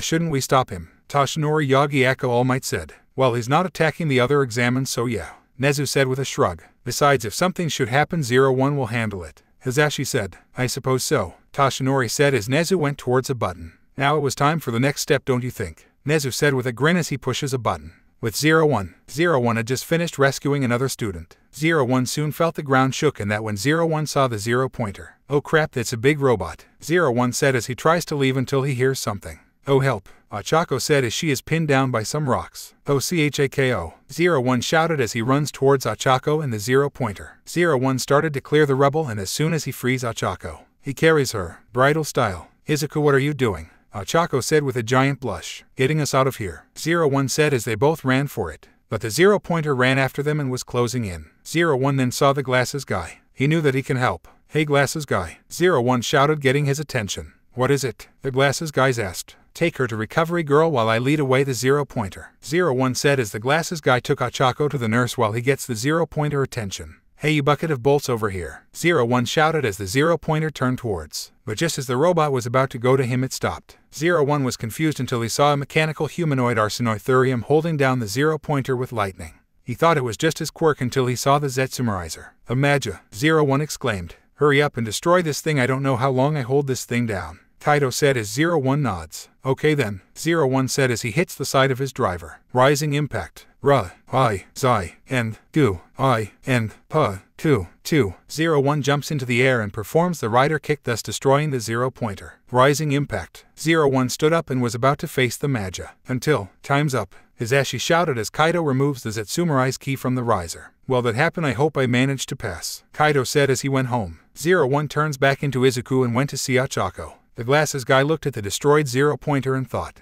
The glasses guy thought as he went back home himself. A week later, Midoriya Apartments. All of the tenants along with Inko and Eri waited for the test results to get into UA. The silence was tense as everyone was about to open the letters until Izuku spoke. I want everyone to know that regardless of the results we can stay friends. Right? Izuku asked as everyone in the room spoke. Of course Izuku, Ochako said. Yeah, Midoriya-chan. Itsuka said. Indeed Midoriya-sen, let the Lord guide our path. Ibara said. Jiroda nods as both Kirishima and Testu voiced their agreements. Toru and Ajirio nod as well. Yeah, I'd be surprised if you didn't pass. Denki said. For once I agree with Jamming Wei. Jiro said as she agrees with Kaminari. I'm sure you'll be fine. Kinoko said, punned. Are mushroom puns going to be a thing with Yukino-chan? Nina asked as Kinoko gave her a knowing grin. I say we open them up, shall we? Izuku said. They all opened the letters and a hologram of All Might appeared. Hey, there it is, I All Might. And I am here to give the results of your entrance exams. All Might shouted as he revealed the scores. Yes, I passed. Ochako cheered. Woohoo held to the yes. Nina said. Yeah, I passed. Ojiro, I passed. Toru said as he hugged Ojiro. Yeah, I passed too. Ojiro said as he blushed. Oh mush yeah. Kinoko said. Yeah baby, UA, here we come. Denki said. Hell yeah, we did it. Jiro said with a smile. Ibara prayed to God, thanking him for letting her pass as Jiroda smiled knowing he passed as well. The Stone and Metal Manly Bros have passed as well. Itsuka passed well. They, Papa passed. Eri cheered happy for her papa. Oh my baby boy. And Ko said as she cried. Grandma, you're going to get everyone wet. Eri said as she went to get a couple of buckets. As this was happening, All Might was still speaking in Izuku's letter. Midoriya Shonen, I am deeply sorry for what I have said to you. I had no right to break your dreams like I did when we met. You can be a hero, though I'm pretty sure someone else told you first. All Might said Izuku, and Ko chuckled knowing that he is right. It gives me great joy to say that this is your hero academia. All Might said as the hologram disappears. I passed, I really passed. Izuku said. Say Izuku, what class are you in? Ochako asked. Oh, 1A, and you? Izuku asked as Ochako told him that she's in 1A as well. I'm in 1A. Nina said as Kirishima nodded. I guess we're classmates 01. Denki said. What Jamming Wei said. Kyoka said as both Ojiro and Toru confirmed that they're in 1A as well. I am in 1A as well, Izuku-san. Ibara said. Oh, I'm in class 1B. Itsuka said as Tetsu, Kinoko and Jiroda all confirmed that they're in 1B as well. Just because we're in different classes doesn't mean we can't become friends. Izuku said. Soon the rest of the day was celebrated with Katsuden and Machai. Now everyone wondered what will the first day be like. Hopefully no magas will attack him. Speaking of magas, what happened to the Arsino Maga? With Kaido. Thank for this opportunity, Plasma Man. Kaido said. Plasma Man was a tall young man wearing a neon purple battle armor. He has purple eyes and neon green hair. Don't worry about and call me Shu. Shu said as he pats Kaido on the back, knocking him over. Oh, Kaido said as he gets up. Oh, sorry about that. Shu said. No problem anyway, I still can't believe that UA didn't accept me. Kaido said, sad about his results. No worries, UA can suck it, and I've always told I'd make you my apprentice, didn't I, Kaido? Shu said. Yeah, you did. Kaido said as he smiles. By the way, did you bring it? Shu asks as Kaido shows him the broken Arsino Zetsumarize key and the Zetsumarizer. I did, but do you need it? Kaido asks as he wonders why he and his boss would want the key. No pun intended, but that Zetsumarize key will be the key to you being a hero. At least Shu said. Really, one thing though, who's your boss? Kaido asked. He's the CEO of ZAIA Enterprises. Shu said as he smiles. Kaido smiles, he know he's in good hands. Chapter 6. 01's first day. Okay, this is the first day, no need to get nervous. Izuku said as he checked himself. Eri, who was with him, didn't believe him one bit. You're getting nervous, aren't you, Papa? Eri bluntly said as Izuku sighs. Yeah, I am, sweetie, am I that obvious? Izuku asked as Eri nods. This makes Izuku sigh again. Don't worry, Papa, Miss Chako and the others will be with you, Eri said with a smile. This calms Izuku down a little. You're right, Eri, Izuku said before he became serious. Eri noticed her Papa put on his serious face. Don't worry, Papa, the bad bird man won't get me. Mr. Wolfie and Chara One-chan will protect me and Grandma. Eri said, knowing full well who the bad bird man is. What, or rather who little Eri was talking about is Kai. He somehow escaped AQMS custody. At first Eri was sacred about Kai, but then she remembered that Kai had no idea where she is, and Mr. Wolfie took down Kai. If they could do it, so can her papa. At least that's what Eri thought. Izuku, on the other hand, was worried, but Nigo told us that extra patrols will be around his home until Kai is captured again. Izuku breaths, then exhales. Okay, Eri, papa has to go to school. Okay, sweetheart. Izuku said as Eri nods. Okay, I love you, papa. Eri said, I love you too, sweetie. Izuku said. The two didn't notice Ochako standing there, wondering if someday Eri will call her mama. Ochako thought as she slapped her face to wake up. Izuku, you ready to go? Ochako asked with a small blush. Yeah, I am. Bye, Eri, I'll see you soon. Okay, Izuku said as he and Ochako leaves. Bye, papa, I love you, Eri said as she waves goodbye. They waved goodbye to Eri as they met the others, and they to UA High. UA High School. Everyone arrive at UA, and then they are in Class 1A. When he got the glasses guy introduced himself as Tenya Ida. Both he and Ochako introduced themselves and got to their seats. Soon everyone in the Midoriya apartments get to their seats as class started as Seiya Kayama entered. Hello class, I am Kayama Seiya and I will be your homeroom teacher for your time here in UA High. Due to some lawsuits there have been some changes to the school rules and entrance requirements for UA, Seiya said as the class listened. Izuku was just waiting for the moment Kachin would blow up. Except he didn't hear him blow up, then he remembered the court order. He was not allowed in the same class as him. Izuku kind of forgot about that. Okay, then now let's head to orientation, followed by the guidance counselor sessions, then a quirk assessment for everyone here. Alright, Seiya said as the students got up and went to orientation. Some time later, after a while, Class 1 was dressed in their PE uniforms ready to take the tests. Alright then, now that orientation has been done with, now we can get started on the quirk apprehension test, Seiya said. Is the test hard? A grape-headed goblin asked. Not really, you know those PE tests you did back at middle school, Seiya asked as she received various answers and nods from the students. Well, these are the same thing, but now you can use your quirks, and thanks to a certain writer, the Department of Education finally realized that nobody is made equally anymore and is now telling schools to do those tests with quirks, Seiya said. Ooh, sounds like fun, Mina said with a smile. Seiya smirks. Yeah, it does sound like fun, but I need to tell you that this is serious, and to make it so the person who scores last is expelled from hero course. And no, Miss Yaoyorozu, I mean it, one of my former colleague expelled the entire class a few years back, Seiya said, making everyone but Momo gasp. Wasn't that the person that got you a suit in the first place? Momo asked. Yes, but he didn't know that it would come to bite him in the ass one of these days. Now get to it also, Midoriya, Seiya said. Yes, Kayama-sensei, Izuku said. You'll need to do these tests twice, one without the suit and another with the suit, Seiya said as Izuku nods. Can I use different keys? Izuku asked. Yes, you can, Midoriya-san, Seiya said. Okay then, Izuku said. As Seiya left, Ochako pouted. This is not fair, Izuku, Ochako said with a pout. I know, but I think it's to know the difference between me and my suit, Izuku said. True, but it still doesn't make it right, Ochako said, still pouting. What about natural disasters, villain attacks, and terrorism? Tsuyu said. I know that, but remember Izuku is quirkless. And no offense, Izuku, Ochako said. None taken, Ochako, Izuku said with a shrug. Meaning he's at a disadvantage, Tsuyu, Ochako said. Makes sense, but still I'm pretty sure he'll pass, and besides Izuku can still be a vigilante until they change the law or he accidentally kills someone, Tsuyu said, pointing out the extremely poorly written vigilante law. Oh yeah, I forgot about that, Ochako said as she rubs the back of her head. Anywho, let's work hard. Alright, Tsuyu said. The cinnamon rolls nod as they got started on the tests they did in middle school. After a while, Izuku was dead last, and the grape-headed goblin laughed at him despite being only one rank above him. I wouldn't be laughing at him, Minta-san, Seiya said. Why he got last place? The goblin now named Minta said. Simple, he still has to do this again, but only this time with the suit on, remember, Seiya said with a smirk. Oh fuck, the goblin said, now worried about his position in UA. Okay, let's do this, Izuku said as he puts on his driver. Izuku smirks, knowing he's got this. 50-meter dash. Okay, first test is the 50-meter dash, Seiya said as Izuku takes out an orange progress key with a cheetah on it.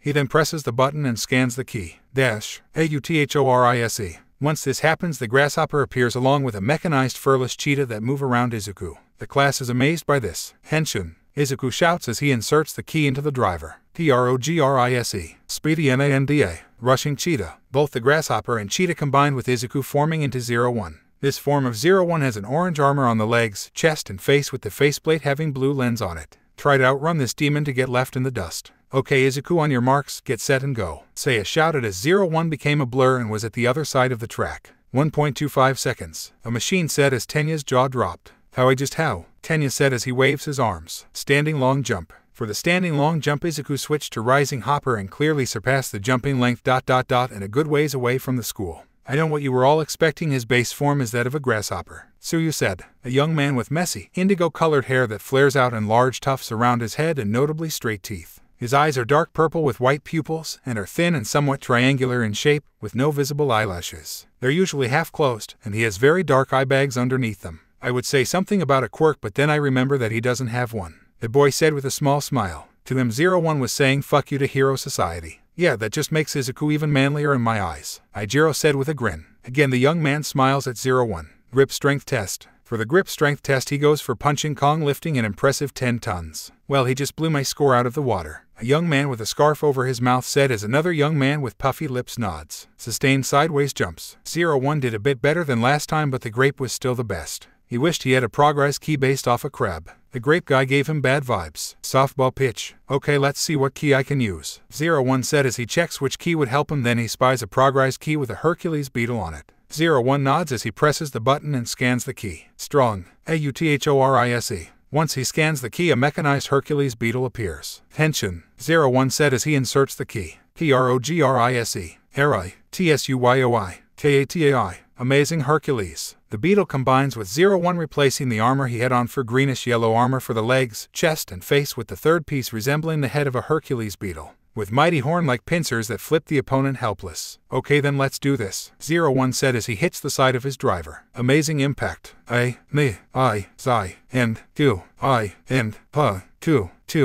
energy appeared on 01's hand as he tosses the ball. It made a sonic boom as it flew towards the sky. Amazing impact. I got to say that has to be the second best toss I ever seen, Seiya said with a grin as she shows the scanner she is showing 100 kilometers. The class was amazed, but a French-looking guy asked, second best. The French guy asked, you still can't beat infinity, Seiya said as she jabs her thumb at Ochako. The French guy shrugged while Lollipop Boy just looked at him. Upper body exercises. 01 used Crushing Buffalo for this test. He scored a bit higher than the last time he did this. Seated toe touch. For the toe test, Izuku used Rising Hopper again, hoping he can touch his toes. But he still can't beat both Mina's and Toru's flexibility. Endurance running. He switched to Sparking Giraffe just for the hell of it. He knew those that hadn't seen him transform into this are probably chuckling right now. After the exercises were said and done, 01 is at third place and Great Boy is the dead last. I'm sorry, Mina-sen, you are out of the hero course. I'll be sending you to G, Seiya said as Minta walking away, cursing at 01. Now then, I just need to pick which student from 1B to take Minta's spot, Seiya said. 01 transforms back into Izuku as Minta leaves. As that was happening, he sees Mirio along with two others. Izuku Kohai, glad to see you here, Mirio said. Mirio-sen, I'm doing great, and who are those two?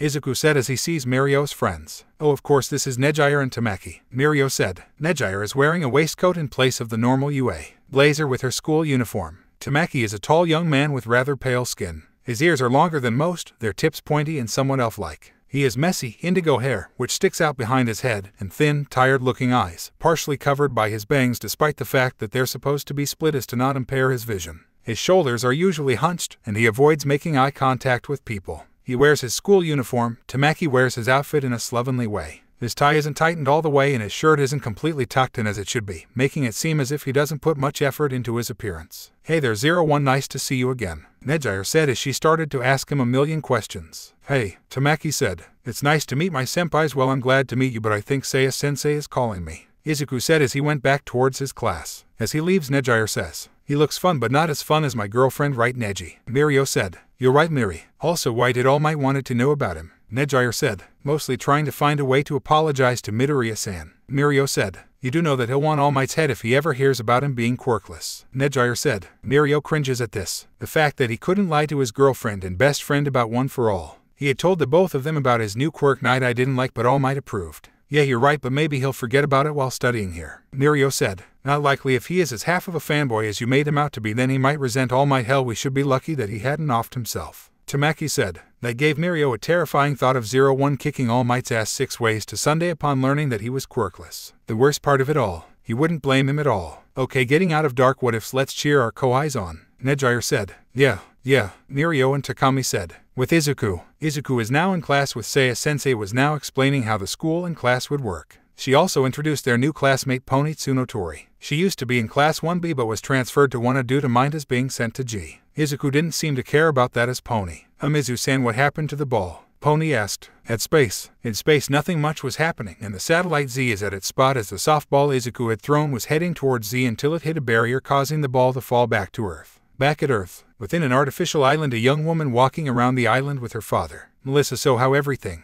The father said. Doing good, Dad. I've been designing a glove for All Might's successor, Melissa said, but she looked sad. Melissa is a full-figured and attractive pale-skinned young woman of slightly above average height with quite a round face. She has wavy blonde hair which reaches halfway down her back, 2 shorter pieces she leaves over her shoulders, side-swept bangs that frames her face, aqua blue eyes with notable upper eyelashes, some slightly longer ones extending on each side and pronounced lower eyelashes. She is wearing a white short-sleeved dress shirt with plaid cuffs, a large bow of the same design at her neck, and a dark raspberry pink waistcoat. Accompanying these are pale gray capri pants, under which are a pair of plaid pink socks as well as a pair of heeled brown boots. She also wears a wristwatch and pink, oval-frame glasses. The father is a tall man of an average build, with notable wrinkles on his forehead and defined nasolabial folds and tear troughs. He has small sky blue eyes and short, unruly honey brown hair with 2 prominent tufts curving outwards from the top of his forehead, a short goatee on his chin and wide-rimmed square glasses on his face. He wears a plain dark blue shirt with a single breast pocket, the 2 top buttons left casually undone and the sleeve cuffs unbuttoned and rolled up to just below his elbows. He wears a pair of pale gray blue jeans, a dark belt with a silver buckle and navy blue sneakers with white soles, decorated with a red stripe near the toe. "Sweetie, are you okay?" the father asked. "No, I just can't believe I didn't think of using technology to be a hero. Hell, there are multiple heroes in pre-Quirk comics that use tech and are quirkless," Melissa said. "I mean, can you give me examples?" the father asked. "Batman, Iron Man, Hawkeye, Green Arrow, some Power Rangers teams and Kamen Riders," Melissa said. "I'm guessing the last one is because of Midoriya, am I right?"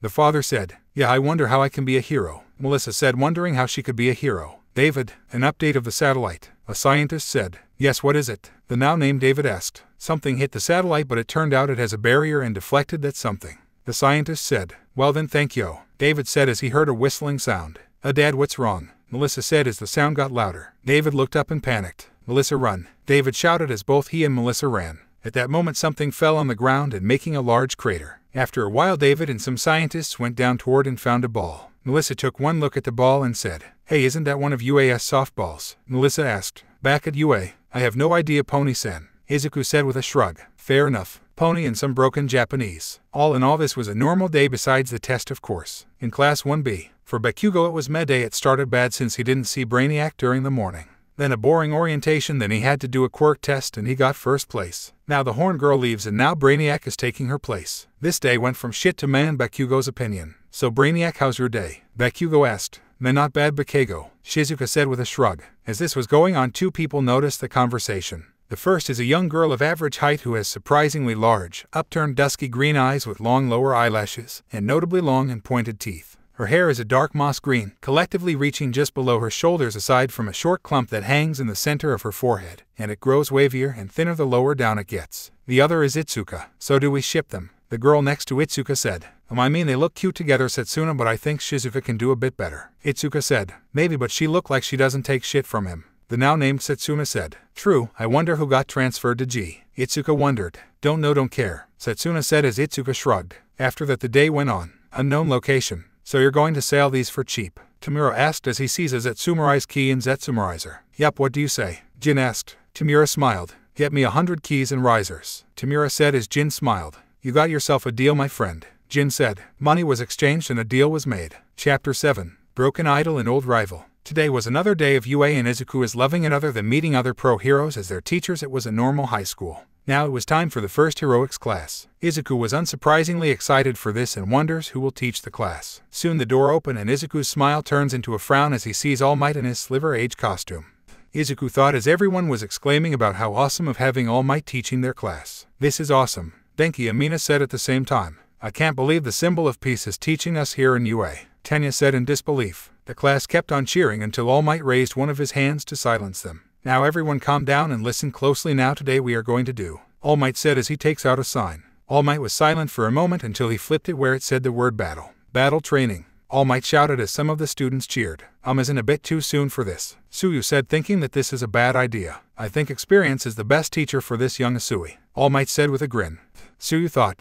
Izuku thought as he groaned. "Now before we head to the gym we need to look the part," All Might said as he pushes a button. When the symbol of peace pressed the button, a wall opened up to revealing 19 suitcases. "Awesome at our costumes," Mina said, excited to see how her costume turned out. Momo noticed that a suitcase wasn't there. "Hold on, I count 19 suitcases," Momo said as everyone noticed it. They all look at the wall and see that there is only 19 suitcases. "Oh, I don't have a costume since I carry mines around," Izuku said as he holds up the 01 driver. This got the students of wanting to realize that Izuku is right. Oh, I guess that makes sense, Kyoka said. Yeah, that's true, Denki said with a shrug. The rest of the class agreed with this. Alright then, let's head to Gym Gamma to where we'll join Class 1B in the exercise, All Might said as the students grabbed their suitcases with their costumes. All Might stood there and sees Izuku leave the classroom with a frown on his face. He knew that Midoriya was still angry at him. He didn't blame him, he nearly broke his spirit, and whoever gave him the driver gave him hope. Now he has to teach him ... This is going to be awkward. Gym Gamma. Both classes are now in Gym Gamma, both All Might and Seiya. They were now just waiting for the students. Izuku was the first to come out since he didn't have a costume, so he was just dressed in his UAP uniform with the 01 driver on his waist. Soon the students started to come out to show off their costumes. Yuga's hero costume consists of a bluish-black bodysuit, over which he wears a suit of metallic lavender and golden armor, a chest plate, 2 spherical shoulder pads, elbow-length vambraces, and knee-length boots. His chest plate has a high V-neck collar with a golden Greek fret-like trim, as with the lower diaphanous piece under the belt and the edges of the vambraces. It also comes with a long, glittery indigo cape as well as a belt with a golden ring-shaped buckle with a blue crystal, from which he emits his quirk, matching the smaller ones over his shoulder pads and knees. He has straight-angled golden lines running down his baggy pants, a matching set around the shafts of his boots, and he wears a red-tinted wing-shaped visor over his eyes. Mina's hero costume consists of a plain white mask over her eyes, with a purple and turquoise skin-tight bodysuit with a camouflage pattern, ending just above her breasts. Over this, she wears a cropped, sleeveless, tan-colored waistcoat with white fur along its collar, which she leaves unbuttoned. She wears custom-made plum violet and beige acid-proof boots with holes in the soles, allowing her to secrete acid from her feet to slide around. Tsuyu's hero costume consists of a bright green turtleneck bodysuit, tan-colored gloves with large buckles on each wrist guard, and 2 matching belts, one above her breasts, a strap at either side going around her shoulders, and one around her waist, little green dots embedded into it all the way around. 2 black lines run all the way down her suit, each framed with yellow, and she wears tight black boots with markings in the shape of a V on her thighs, green webbed flippers resembling frogs' toes on her feet. She wears a headband with a color matching that of her gloves, and goggles with dark green tinted lenses attached on either side. Tenya's hero costume consists of a black one-piece suit with a high collar, over which he wears various pieces of armor, all in a pale silver in color, including a chest plate, a metal collar around his neck and another around his upper arm, and metal vambraces that extend past his elbows pointed at the ends. He wears a helmet covering his entire face, its sharp bever full of holes to allow him to speak and breathe easily, and its upper piece rounded over his head with 2 larger holes on either side, 2 curved horns just behind and a single spike sticking out of the back of his head. On his feet, he wears silver knee-high boots with gold accessories, which are specialized for his quirk, and around his torso, he has 3 thick metal pipes, attached with a blue band. Achako's hero costume consists of a black full-body suit with a pale pink design down the middle of her torso, 2 black circles on her chest, and a black rectangle below her waist, running between her legs. There are 2 more pink patches over her shoulders, both cut off by darker pink armbands that match the thick choker around her neck. She also has circular wrist guards, a dark pink handle on the back of each one, wide knee-high boots with magenta soles, and a 2-piece belt around her waist, a circle embedded into the center where the pieces join up. A helmet with a tinted visor sometimes worn on her head, all of which are the same pale pink color. Itoshi wears a prototype hero costume consisting of the long-sleeve winter version of the UA PE uniform, a dark blue shirt and pants with thick white lines over his upper body and down his legs which form the letters U and A, and a white marking framed by a red line on each sleeve. In addition to this, he wears a detachable mask-like device over his mouth, known as the artificial vocal cords, which aids him with the activation of his quirk. A capturing weapon, the same as the one worn by Shota Aizawa, around his neck, and a pair of green and white sneakers. Pony's hero costume is horse-themed, matching her appearance and quirk. She wears a horse halter around her head with a lead rope dangling from the back, and her outfit resembles a jockey uniform, consisting of an orange skin-tight shirt with paler markings around her chest and stomach, with matching colored pants, along with a pair of fingerless gloves. She wears belts secured around her collarbone, biceps, and lower torso, and boots that not only guard her hooves but also have stirrups attached on either side.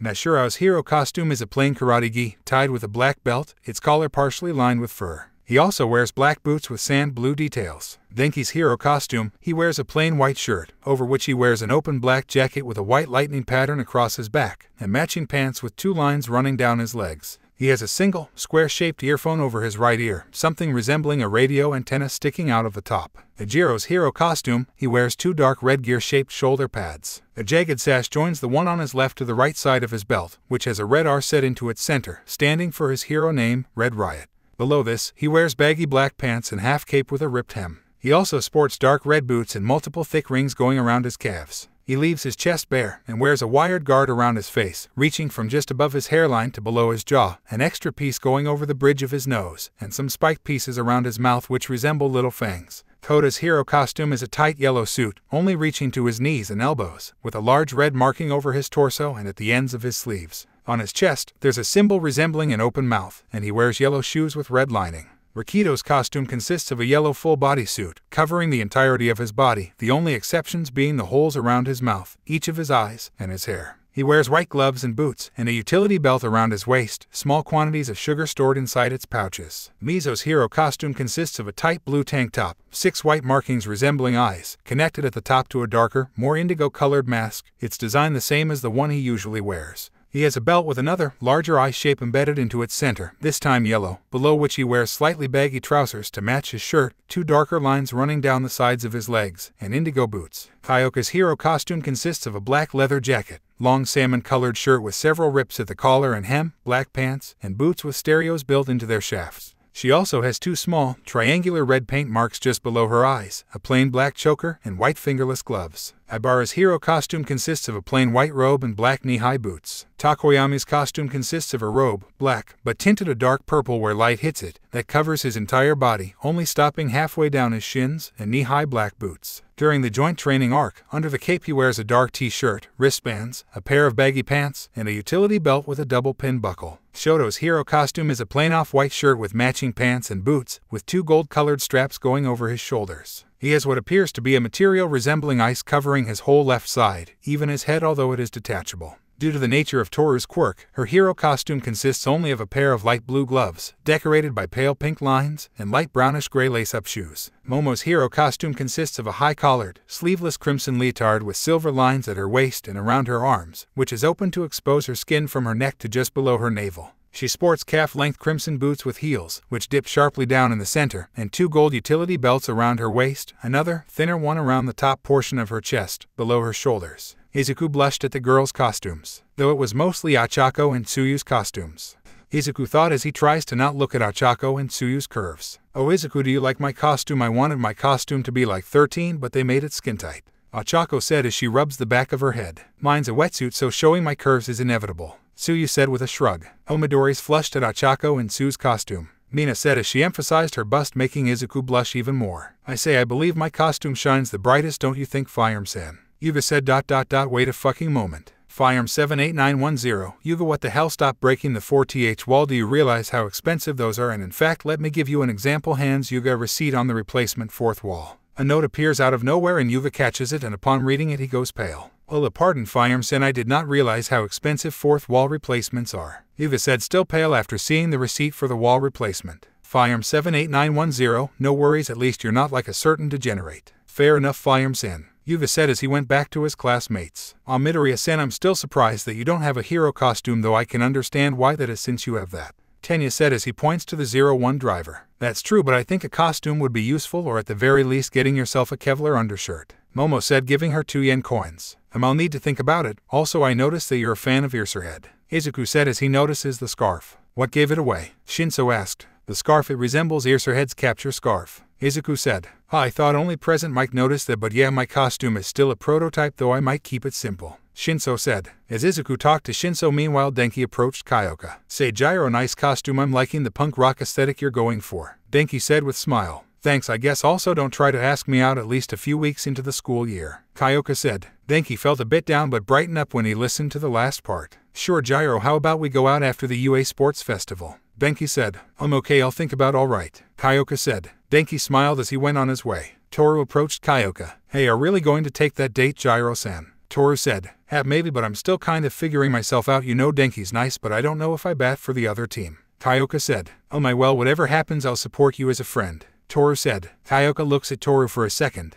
Okay, I have to ask, are you naked? Gyro asked. Yup, Toru excitedly said as Kyoka gives her a flat look on her face. Kyoka just face-bombed at that. Seiya and All Might were speaking about Momo and Toru's costumes. I know Miss Yairazu's costume needs to be like this, but Hagakure-san's costume, or lack thereof, there is no need for it. She should have made her costume with her hair, Seiya said as Izuku transforms into 01. 01 looks at everyone. His sights lingers at Ochako and Tsu's costumes for a bit. But when he looked at Momo he blushed a bit, but he soon looked at Toru's costume and he froze. Aga, well, I'm so sorry Toru-san, 01 said as he performs the doja position. 01 why are you apologizing? Toru asked, confused that Izuku is in doja. Is everything? 01 mumbled. What I didn't quite get that, Izuku. Toru said, still confused. I saw everything, Toru. The lens of my helmet pierced your invisibility. 01 said, head still down on the ground. Everything was silent until, okay, that happened. Seiya noticed this and rushed to Toru's side. Seiya then asked Momo to make a large blanket to cover Toru. God damn it all, I'm gonna call Toru's parents to pick her up.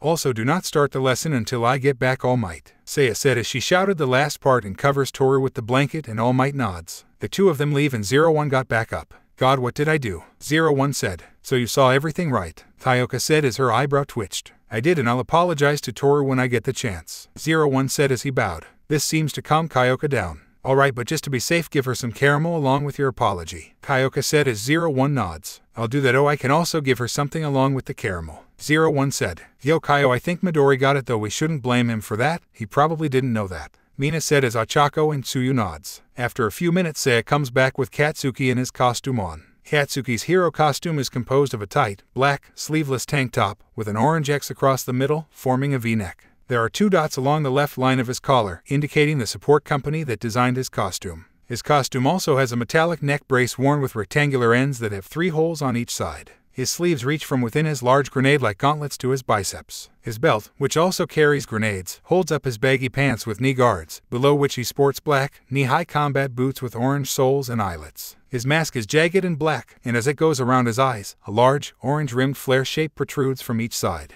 So I'm here to replace one of you extras for the day, Katsuki said with a wicked grin. Turns out Midori Bro's lens can see through invisibility. Ajiro said as he jabs his thumb at 01. Was Invisi bitch naked or something? Katsuki said, still grinning. Everyone stayed silent at that. Katsuki loses his grin. Are you fucking kidding me? Is that bitch retarded or something? Every pro hero with invisible powers always have their costumes made out of their fucking hair. Katsuki shouted as small explosions appeared in his hand. No, Bakugo-san, it wasn't Toru's fault, but rather her father. He was being cheap. Seiya said. Oh, so Invisi bitch's old man is just a cheap retard? Got ya. Katsuki said as Seiya face-bombed. Though he wasn't wrong. Let's get started with the lesson. Seiya said as All Might explained the exercise. The exercise consists of teams of 2 divided into 2 groups, heroes versus villains. The heroes have to work together to either capture the villains or recover the weapon. The villains, on the other hand, either have to capture the heroes or wait out the clock. The weapon cannot be moved under any circumstance. Alright, then we'll pick the teams at random. All Might said. Before anyone asks, this is to simulate on how heroes have to make improvised teams with other pro heroes. Seiya said as she gives out a box. One by one they picked their papers and revealed them.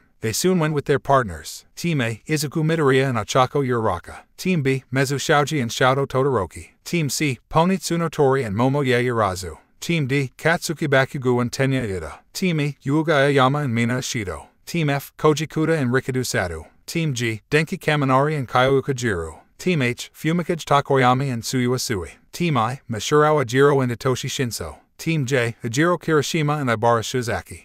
Ochako thought excitingly. Tsuyu thought sadly. After the teams were formed, All Might picked the sides the teams are going to be on. Hero Team A versus Villain Team D. Hero Team B versus Villain Team I. Hero Team G versus Villain Team C. Hero Team E versus Villain Team F. Hero Team J versus Villain Team H. Damn it, of all of the people I have to fight. 01 mumbled as he sees that he has to fight Bakugo. Curses, I have to embrace villainy for this lesson. Tenya said. Katsuki gave Izuku a feral grin. Start of lesson. Inside of a nondescript building, both Tenya and Katsuki were protecting the bomb, and both of them are planning on how to defend it. Bakugo-san, we need a plan to stop the heroes, Tenya said as he shakes his arms. Alright then, what's your quirk? Katsuki asked. Engine, it allows me go in heightened speeds, Tenya said with pride. Meaning your quirk is useless in this place. You stay here and guard it, I'll fight off Deku and round face, Katsuki said. What, why we need to worry? Tenya started to say until Katsuki interrupted him. Did you not hear me? I said your quirk is fucking useless here. The spaces are too tight and you won't be at full power in this place, Katsuki shouted, causing Tenya to be quiet. Tenya began to think about what Katsuki said and realized that he is right. His speed won't be much use in this place, so he must stay on guard.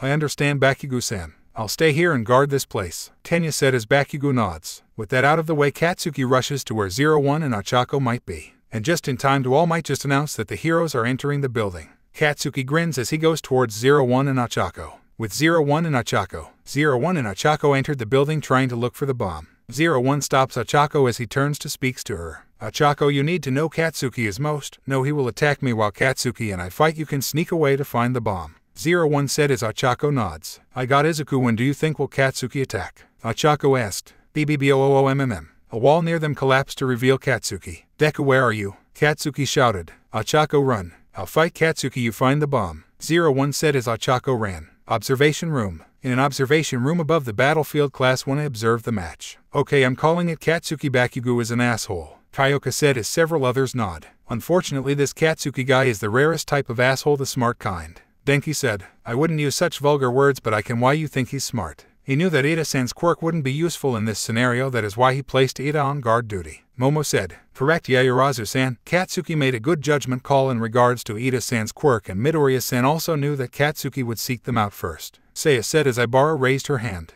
I believe Bakugo is only after Midoriya-san. From what I was able to overhear, he used to bully Midoriya-san from his mother. Ibara said, I know about the bullying, and in fact there's a standing court order that prohibits Katsuki Bakugo from being in the same class as Midoriya, with some exceptions like this, for example. Seiya said, I see, so he's an unmanly bully, not cool. Hijiro said as he crossed his arms. All Might looked out, seeing the fight that is going on. Back in his day this would do the two of them good, but since Seiya-san told him about the court order, this wouldn't happen regularly. With 01 and Katsuki. Die, Katsuki shouted as he tries to hit 01 with his explosions. 01 kicked Katsuki in the stomach and punched his face. Katsuki, stop this, there is no need to escalate this any further, please surrender. 01 said as he dodged another explosion. Don't you fucking look down on me, Katsuki shouted as he unleashed another explosion.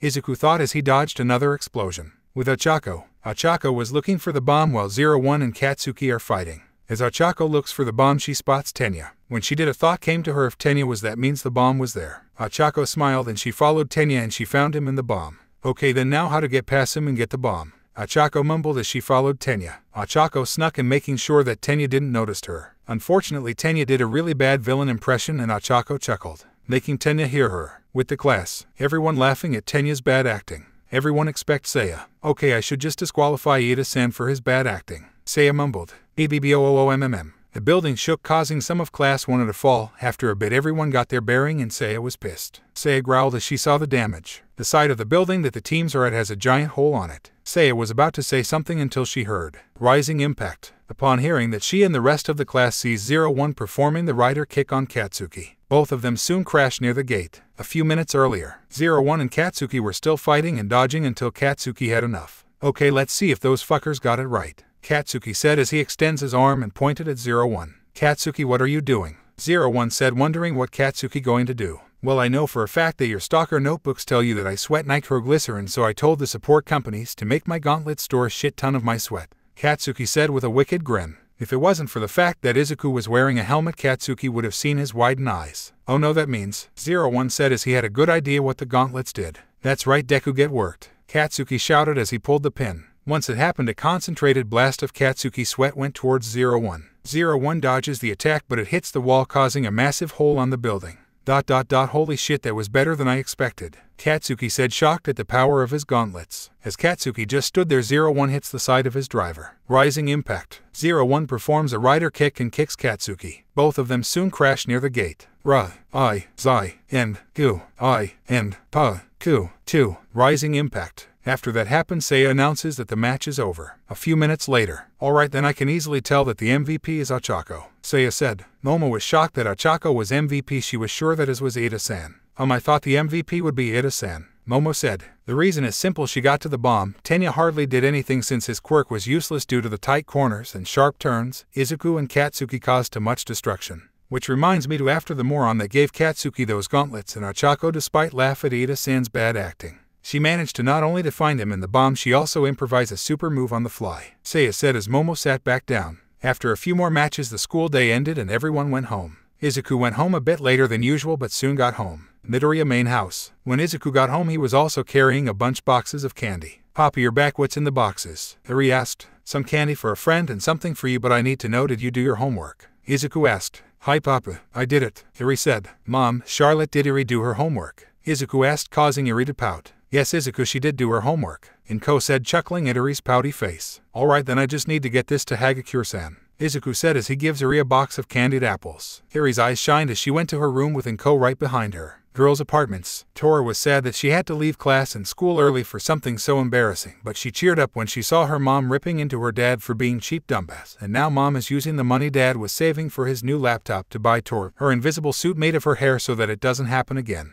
Her classmates told her about the class and from the sounds of it Midoriya and that Bakugo have a history. Toru hears a knock on her door. She gets up and opens the door to see Izuku. "Oh Toru, I'm well here," Izuku said as he bowed and presented a lot of boxes of candies and a poster case. "Oh thank you Izuku, what's with the poster case?" Toru asked. "Oh, it's something I thought you would like. It's something I believe you haven't seen for a long time," Izuku said as he leaves. "Oh thank you Izuku, see you tomorrow." Toru as Izuku closes the door behind him. Toru looks at the bags and sees that it was filled to the brim with caramel candies and other sweets. Toru squealed as this. She then opened the poster case and takes out a rolled-up poster. She unrolled the poster. She sees a picture of a young woman with long brown hair done in a ponytail. The girl's face has brown eyes and freckles and she is dressed in a UA girl's uniform. Toru began to cry. This was her. This is Toru Hagakure. She didn't have her quirk despite of how Izuku saw her. He only looked at her just once and he made this. "Thank you Izuku, thank you so much," Toru said as a tear went down her eye. Chapter 8. Mighty Namu, Breaking Mammoth Part 1. It was just another day here in UA High. It had also been a week since the heroes versus villains fiasco.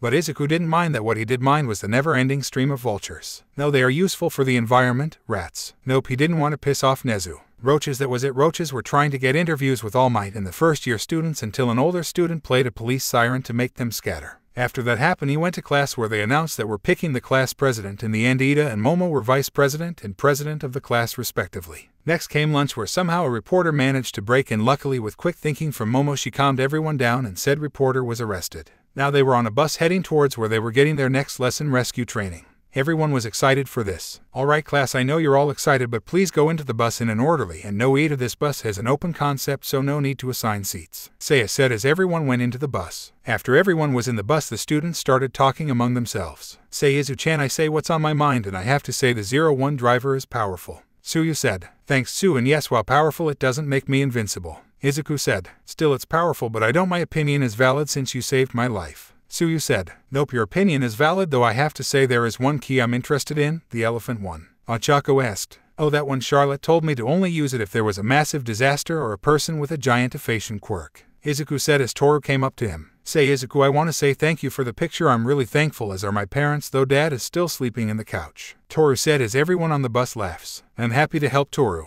Izuku said with an All Might style smile. Though Izuku couldn't see her, Toru was giving Izuku a small smile. For Ochako and Tsuyu, on the other hand, they looked at each other and mumbled about more competition. "Well, more Ochako than Tsuyu. So we all know that you'll be a popular hero once you graduate, dude," Denki said with a grin. "How would you know jamming way?" Tayoka asked. "Simple, it's flashy, kick-ass, and a big fuck you to society. When you think about it, he's especially giving the quirkless hope," Denki said. "Well, I can't deny that. But still, what good would hope bring?" Tayoka asked. "Well, for one thing, it can give people peace of mind, and well, that's what heroes ultimately do, right?" Denki, as the rest of the class nods. "Well, I know for a fact is that unmanly guy from our first hero class won't be popular," Ijiro said with a frown. "Yeah, he's a dick," Nina said, giving her opinion on Bakugo. Izuku sighs as he knows that he's a dick. "I know he's a dick, but from what I heard, his parents are forcing him to attend therapy sessions," Izuku said. "Hopefully he'll do better with our sister class." Momo piped in. "Okay everyone, we're here," Seiya said as the bus stopped. After everyone gets off the bus and goes inside. Once this happens, everyone saw the place they were at.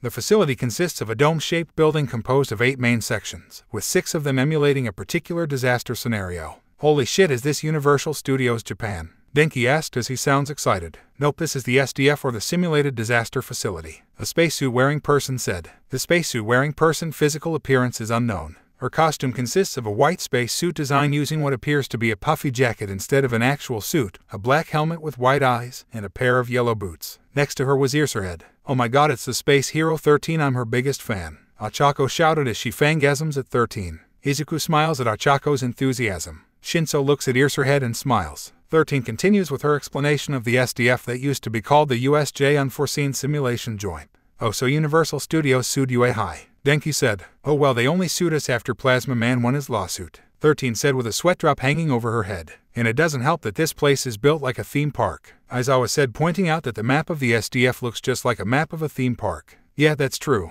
13 said as she rubs the back of her head. Soon the teacher and Earserhead explained how the SDF worked, but as they explain this, the light starts to flicker then turn off. 13 sensei, is this part of the lesson?" Ijiro asked nervously. As Ijiro said this, a dark purple portal appeared and 3 people came out. One of those villains was Tamura. He is dressed in a black jumpsuit and sports 14 embalmed hands, all positioned so they're holding onto him onto different parts of his body. They have zombie-like grayish blue color, and attached to their base is a golden box with 2 holes drilled into the bottom. The second villain's entire body is made out of a dark purple mist, save for his eyes, which are glowing yellow. He normally wears a very elegant suit with a tie and has a metal brace that goes from around his collarbone to just below his eyes. In his villain costume, he covers himself in his dark fog with only the metal brace around his neck being visible. The third villain is a large, black humanoid monster with a very muscular body that has many scars on it. His brain is exposed on the top of his head, while his large eyes are around it. He has a beak-like mouth with an array of sharp teeth. He only wears a pair of beige pants and metal knee pads designed to emulate skulls. His feet and torso are left bare. Now those are real villains, Earserhead said as he glares at the villains.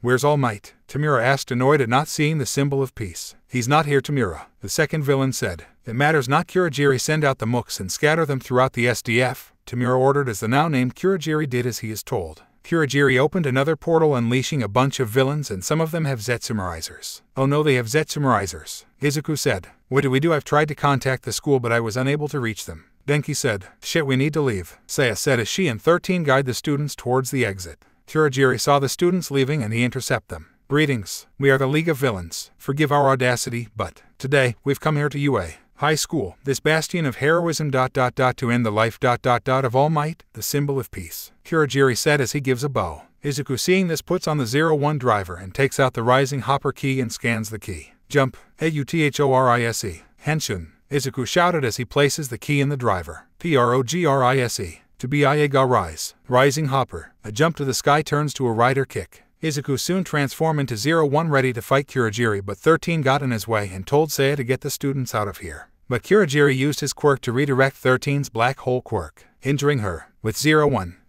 and the others were now at the gates of the SDF, but they were sealed shut. Okay, then Jiro and I will open the gates. Ida, you run towards UA and get help, 01 said. But what about? Tenya started to say until Saya interrupted him. Ida-sen, you need to obey Midoriya-sen. You are the fastest amongst the class and only you can get help from not only the teachers but also the AQMS, Saya said as Tenya nods. Alright, but first we need to distract the warping villain, Tenya said as he glares at Kurogiri. Alright, then I need Momo to make me smoke grenades, Saya said. Momo looked confused but complied. She made the grenades. Alright, then on my signal use them, Saya said as Momo nods. Oh, I'm afraid I can't let you escape, Kurogiri said as he was about to attack. However, Momo and Saya use the grenades and covers the students and teachers. As Kurogiri looked for the students, Tenya had already escaped. Then something happened. A fist made of smoke punched him. Kurogiri then saw that it was Saya was controlling the smoke. Kayama Saya quirk, Typhokinesis. Can manipulate any type of smoke, however she cannot generate her own smoke. Hey, you're too late, Kurogiri was it. Eda will get both the teachers of UA and the AQMS. You're fucked, Saya said with a smirk.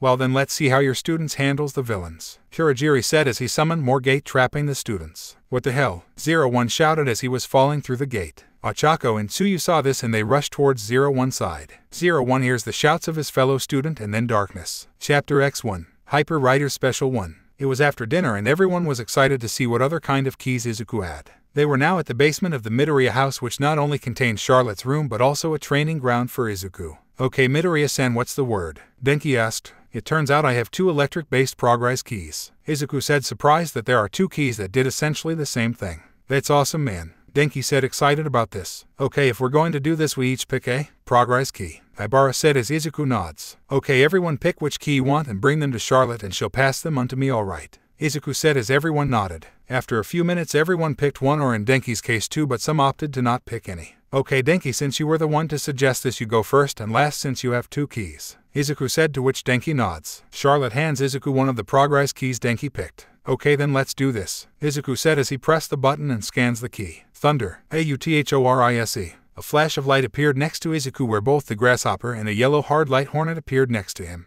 Yep, a hornet, Toru said as she hid behind Mashuro. Come on Toru, it's not real, Mashuro said, trying to ease Toru. I know, but I'm still scared of them because I'm allergic to their venom, Toru said with a pout. Henshin, Izuku said as he then inserts the key. Progrise. Raimei. Raiden. DNGKI. Lightning Hornet. 01 now transforms into his new form. This form has all the light green armor moved towards his back, while on the front has now bright yellow armor. The faceplate resembles a hornet's face and has purple lens, while the chest has a honeycomb pattern. His right leg seems to have armor resembling a stinger and a drill. Piercing needle with incredible force. Holy crud, that looks awesome, Denki said, keeping in mind that Uri was around them. Go Papa, Uri said. Okay, new armor, let's see what I can do, 01 said as starts to get off the ground. Yo Izuku, you're flying, Mina said as she pointed at the now flying 01. I am? Whoa, I am? Well, since I have the form of a hornet, I should have thought I could fly. 01 said as he flew around a bit. Izuku-sama, I'll set up some targets for you. Charlotte said as some targets were set up for Izuku. Okay, now how to do this? 01 said as some info went to his mind. Once that was done, 01 flew around the targets for a bit, then his chest plate glowed and fired a bunch of electrically charged needles at them. Holy heck, that was epic. Denki said as 01 pressed the side of the key. Lightning impact. 01 goes into the rider kick pose and the armor of the right leg covers his foot and the drill activated as lightning came out of it. 01 comes down towards his last target.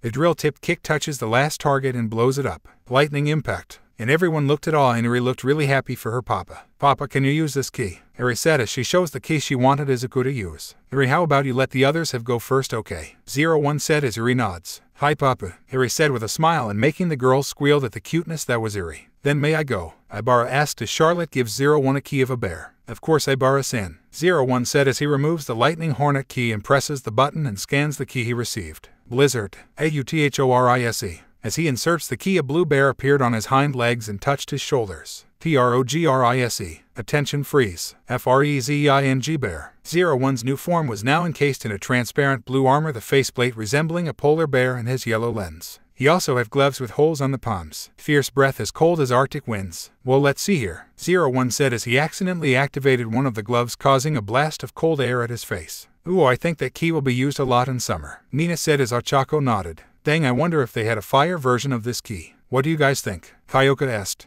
No clue, I never was bothered with the winter cold. Jirota said with a shrug. New targets appeared before 01 and he knew what to do. Okay, let's see how they handle this. Izuku said and he put his hands forward, palms open, and fired a blast of freezing vapors at the targets, causing them to well freeze. Oh man, that CCCOOOLLDDD, Kanoko said as she shivered. Don't worry, Kanoko-san, I know it was a bit cold, but it will be over soon. Itsuka said. I think my vines are frozen. Ibara said as she tried touching them and one of them snapped off. They are indeed frozen. Ibara said as 01 presses the side of the key. Frezing impact. Hu, Rai, Sai, N, Gu, I, and Pa, Tu, 01 places his hands together and produces a stream of coolant that encases the last target in a block of ice. He then leaps at the target and delivers a downward slash with his right arm that splits the ice block and the encased target in two. Frezing impact. Whoa, that's cold, Jiro said as Tetsu nods. Whoa, SSS2O, who's next? 01 asked. We are Jiro and I wanted the same progress key. Tetsu said as Charlotte gives the key to 01.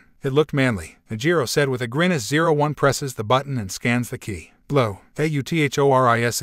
A red hard light buffalo appears and went on the opposite side of 01. He then insert the key. Progrise. Powerful rush. The buffalo charges towards 01 only to combine and form into the new armor. Crushing buffalo. 01's new form consists of red armor on the legs with part of the chest armor resembling a harness, while the faceplate resembles a bull or a buffalo where it has two pointed horns and blue eye lens. This charge attack will send you flying. That looks so manly, Jiro and Tetsu said at the same time. New horn buddy, Mina said, excited to someone else with horns even though it's part of a suit. Go get them, Izuku-kun. Ochako said. So Izuku-kun, Mina said as she wiggled her eyebrows while Ochako blushed as new targets appeared in a straight line for Izuku. Okay, then let's do this, 01 said as he presses the side of the key. Crushing impact. 2, Ra, Su, Shi, and, Du, I, and, Pa, 2, 01 is charged with energy and once he is at full charge he rushes towards the line of targets, crushing them with his horns. Crushing impact. That was so awesome, dude, Denki said. Oh, I'm next, Mina said as Charlotte gave the key Mina wanted 01 to use. 01 pushes the button on it. Poison. When the progress key said what ability it had, it sounded villainous. Oops, sorry guys, Mina said as 01 scans the key. Whoa, talk about unlucky, Mina-chan,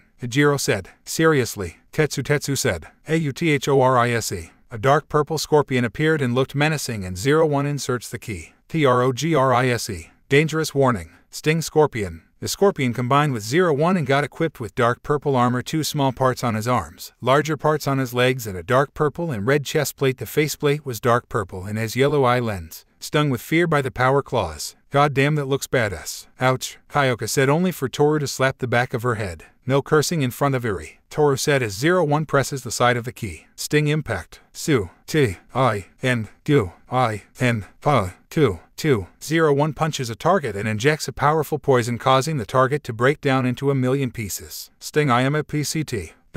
Holy shit, Mina said, stunned at the power of the scorpion key. Ibara glared at Mina. Why did you pick such a key? Ibara asked. It looked cool and I thought it was the closest thing to my quirk. Mina said, satisfying Ibara.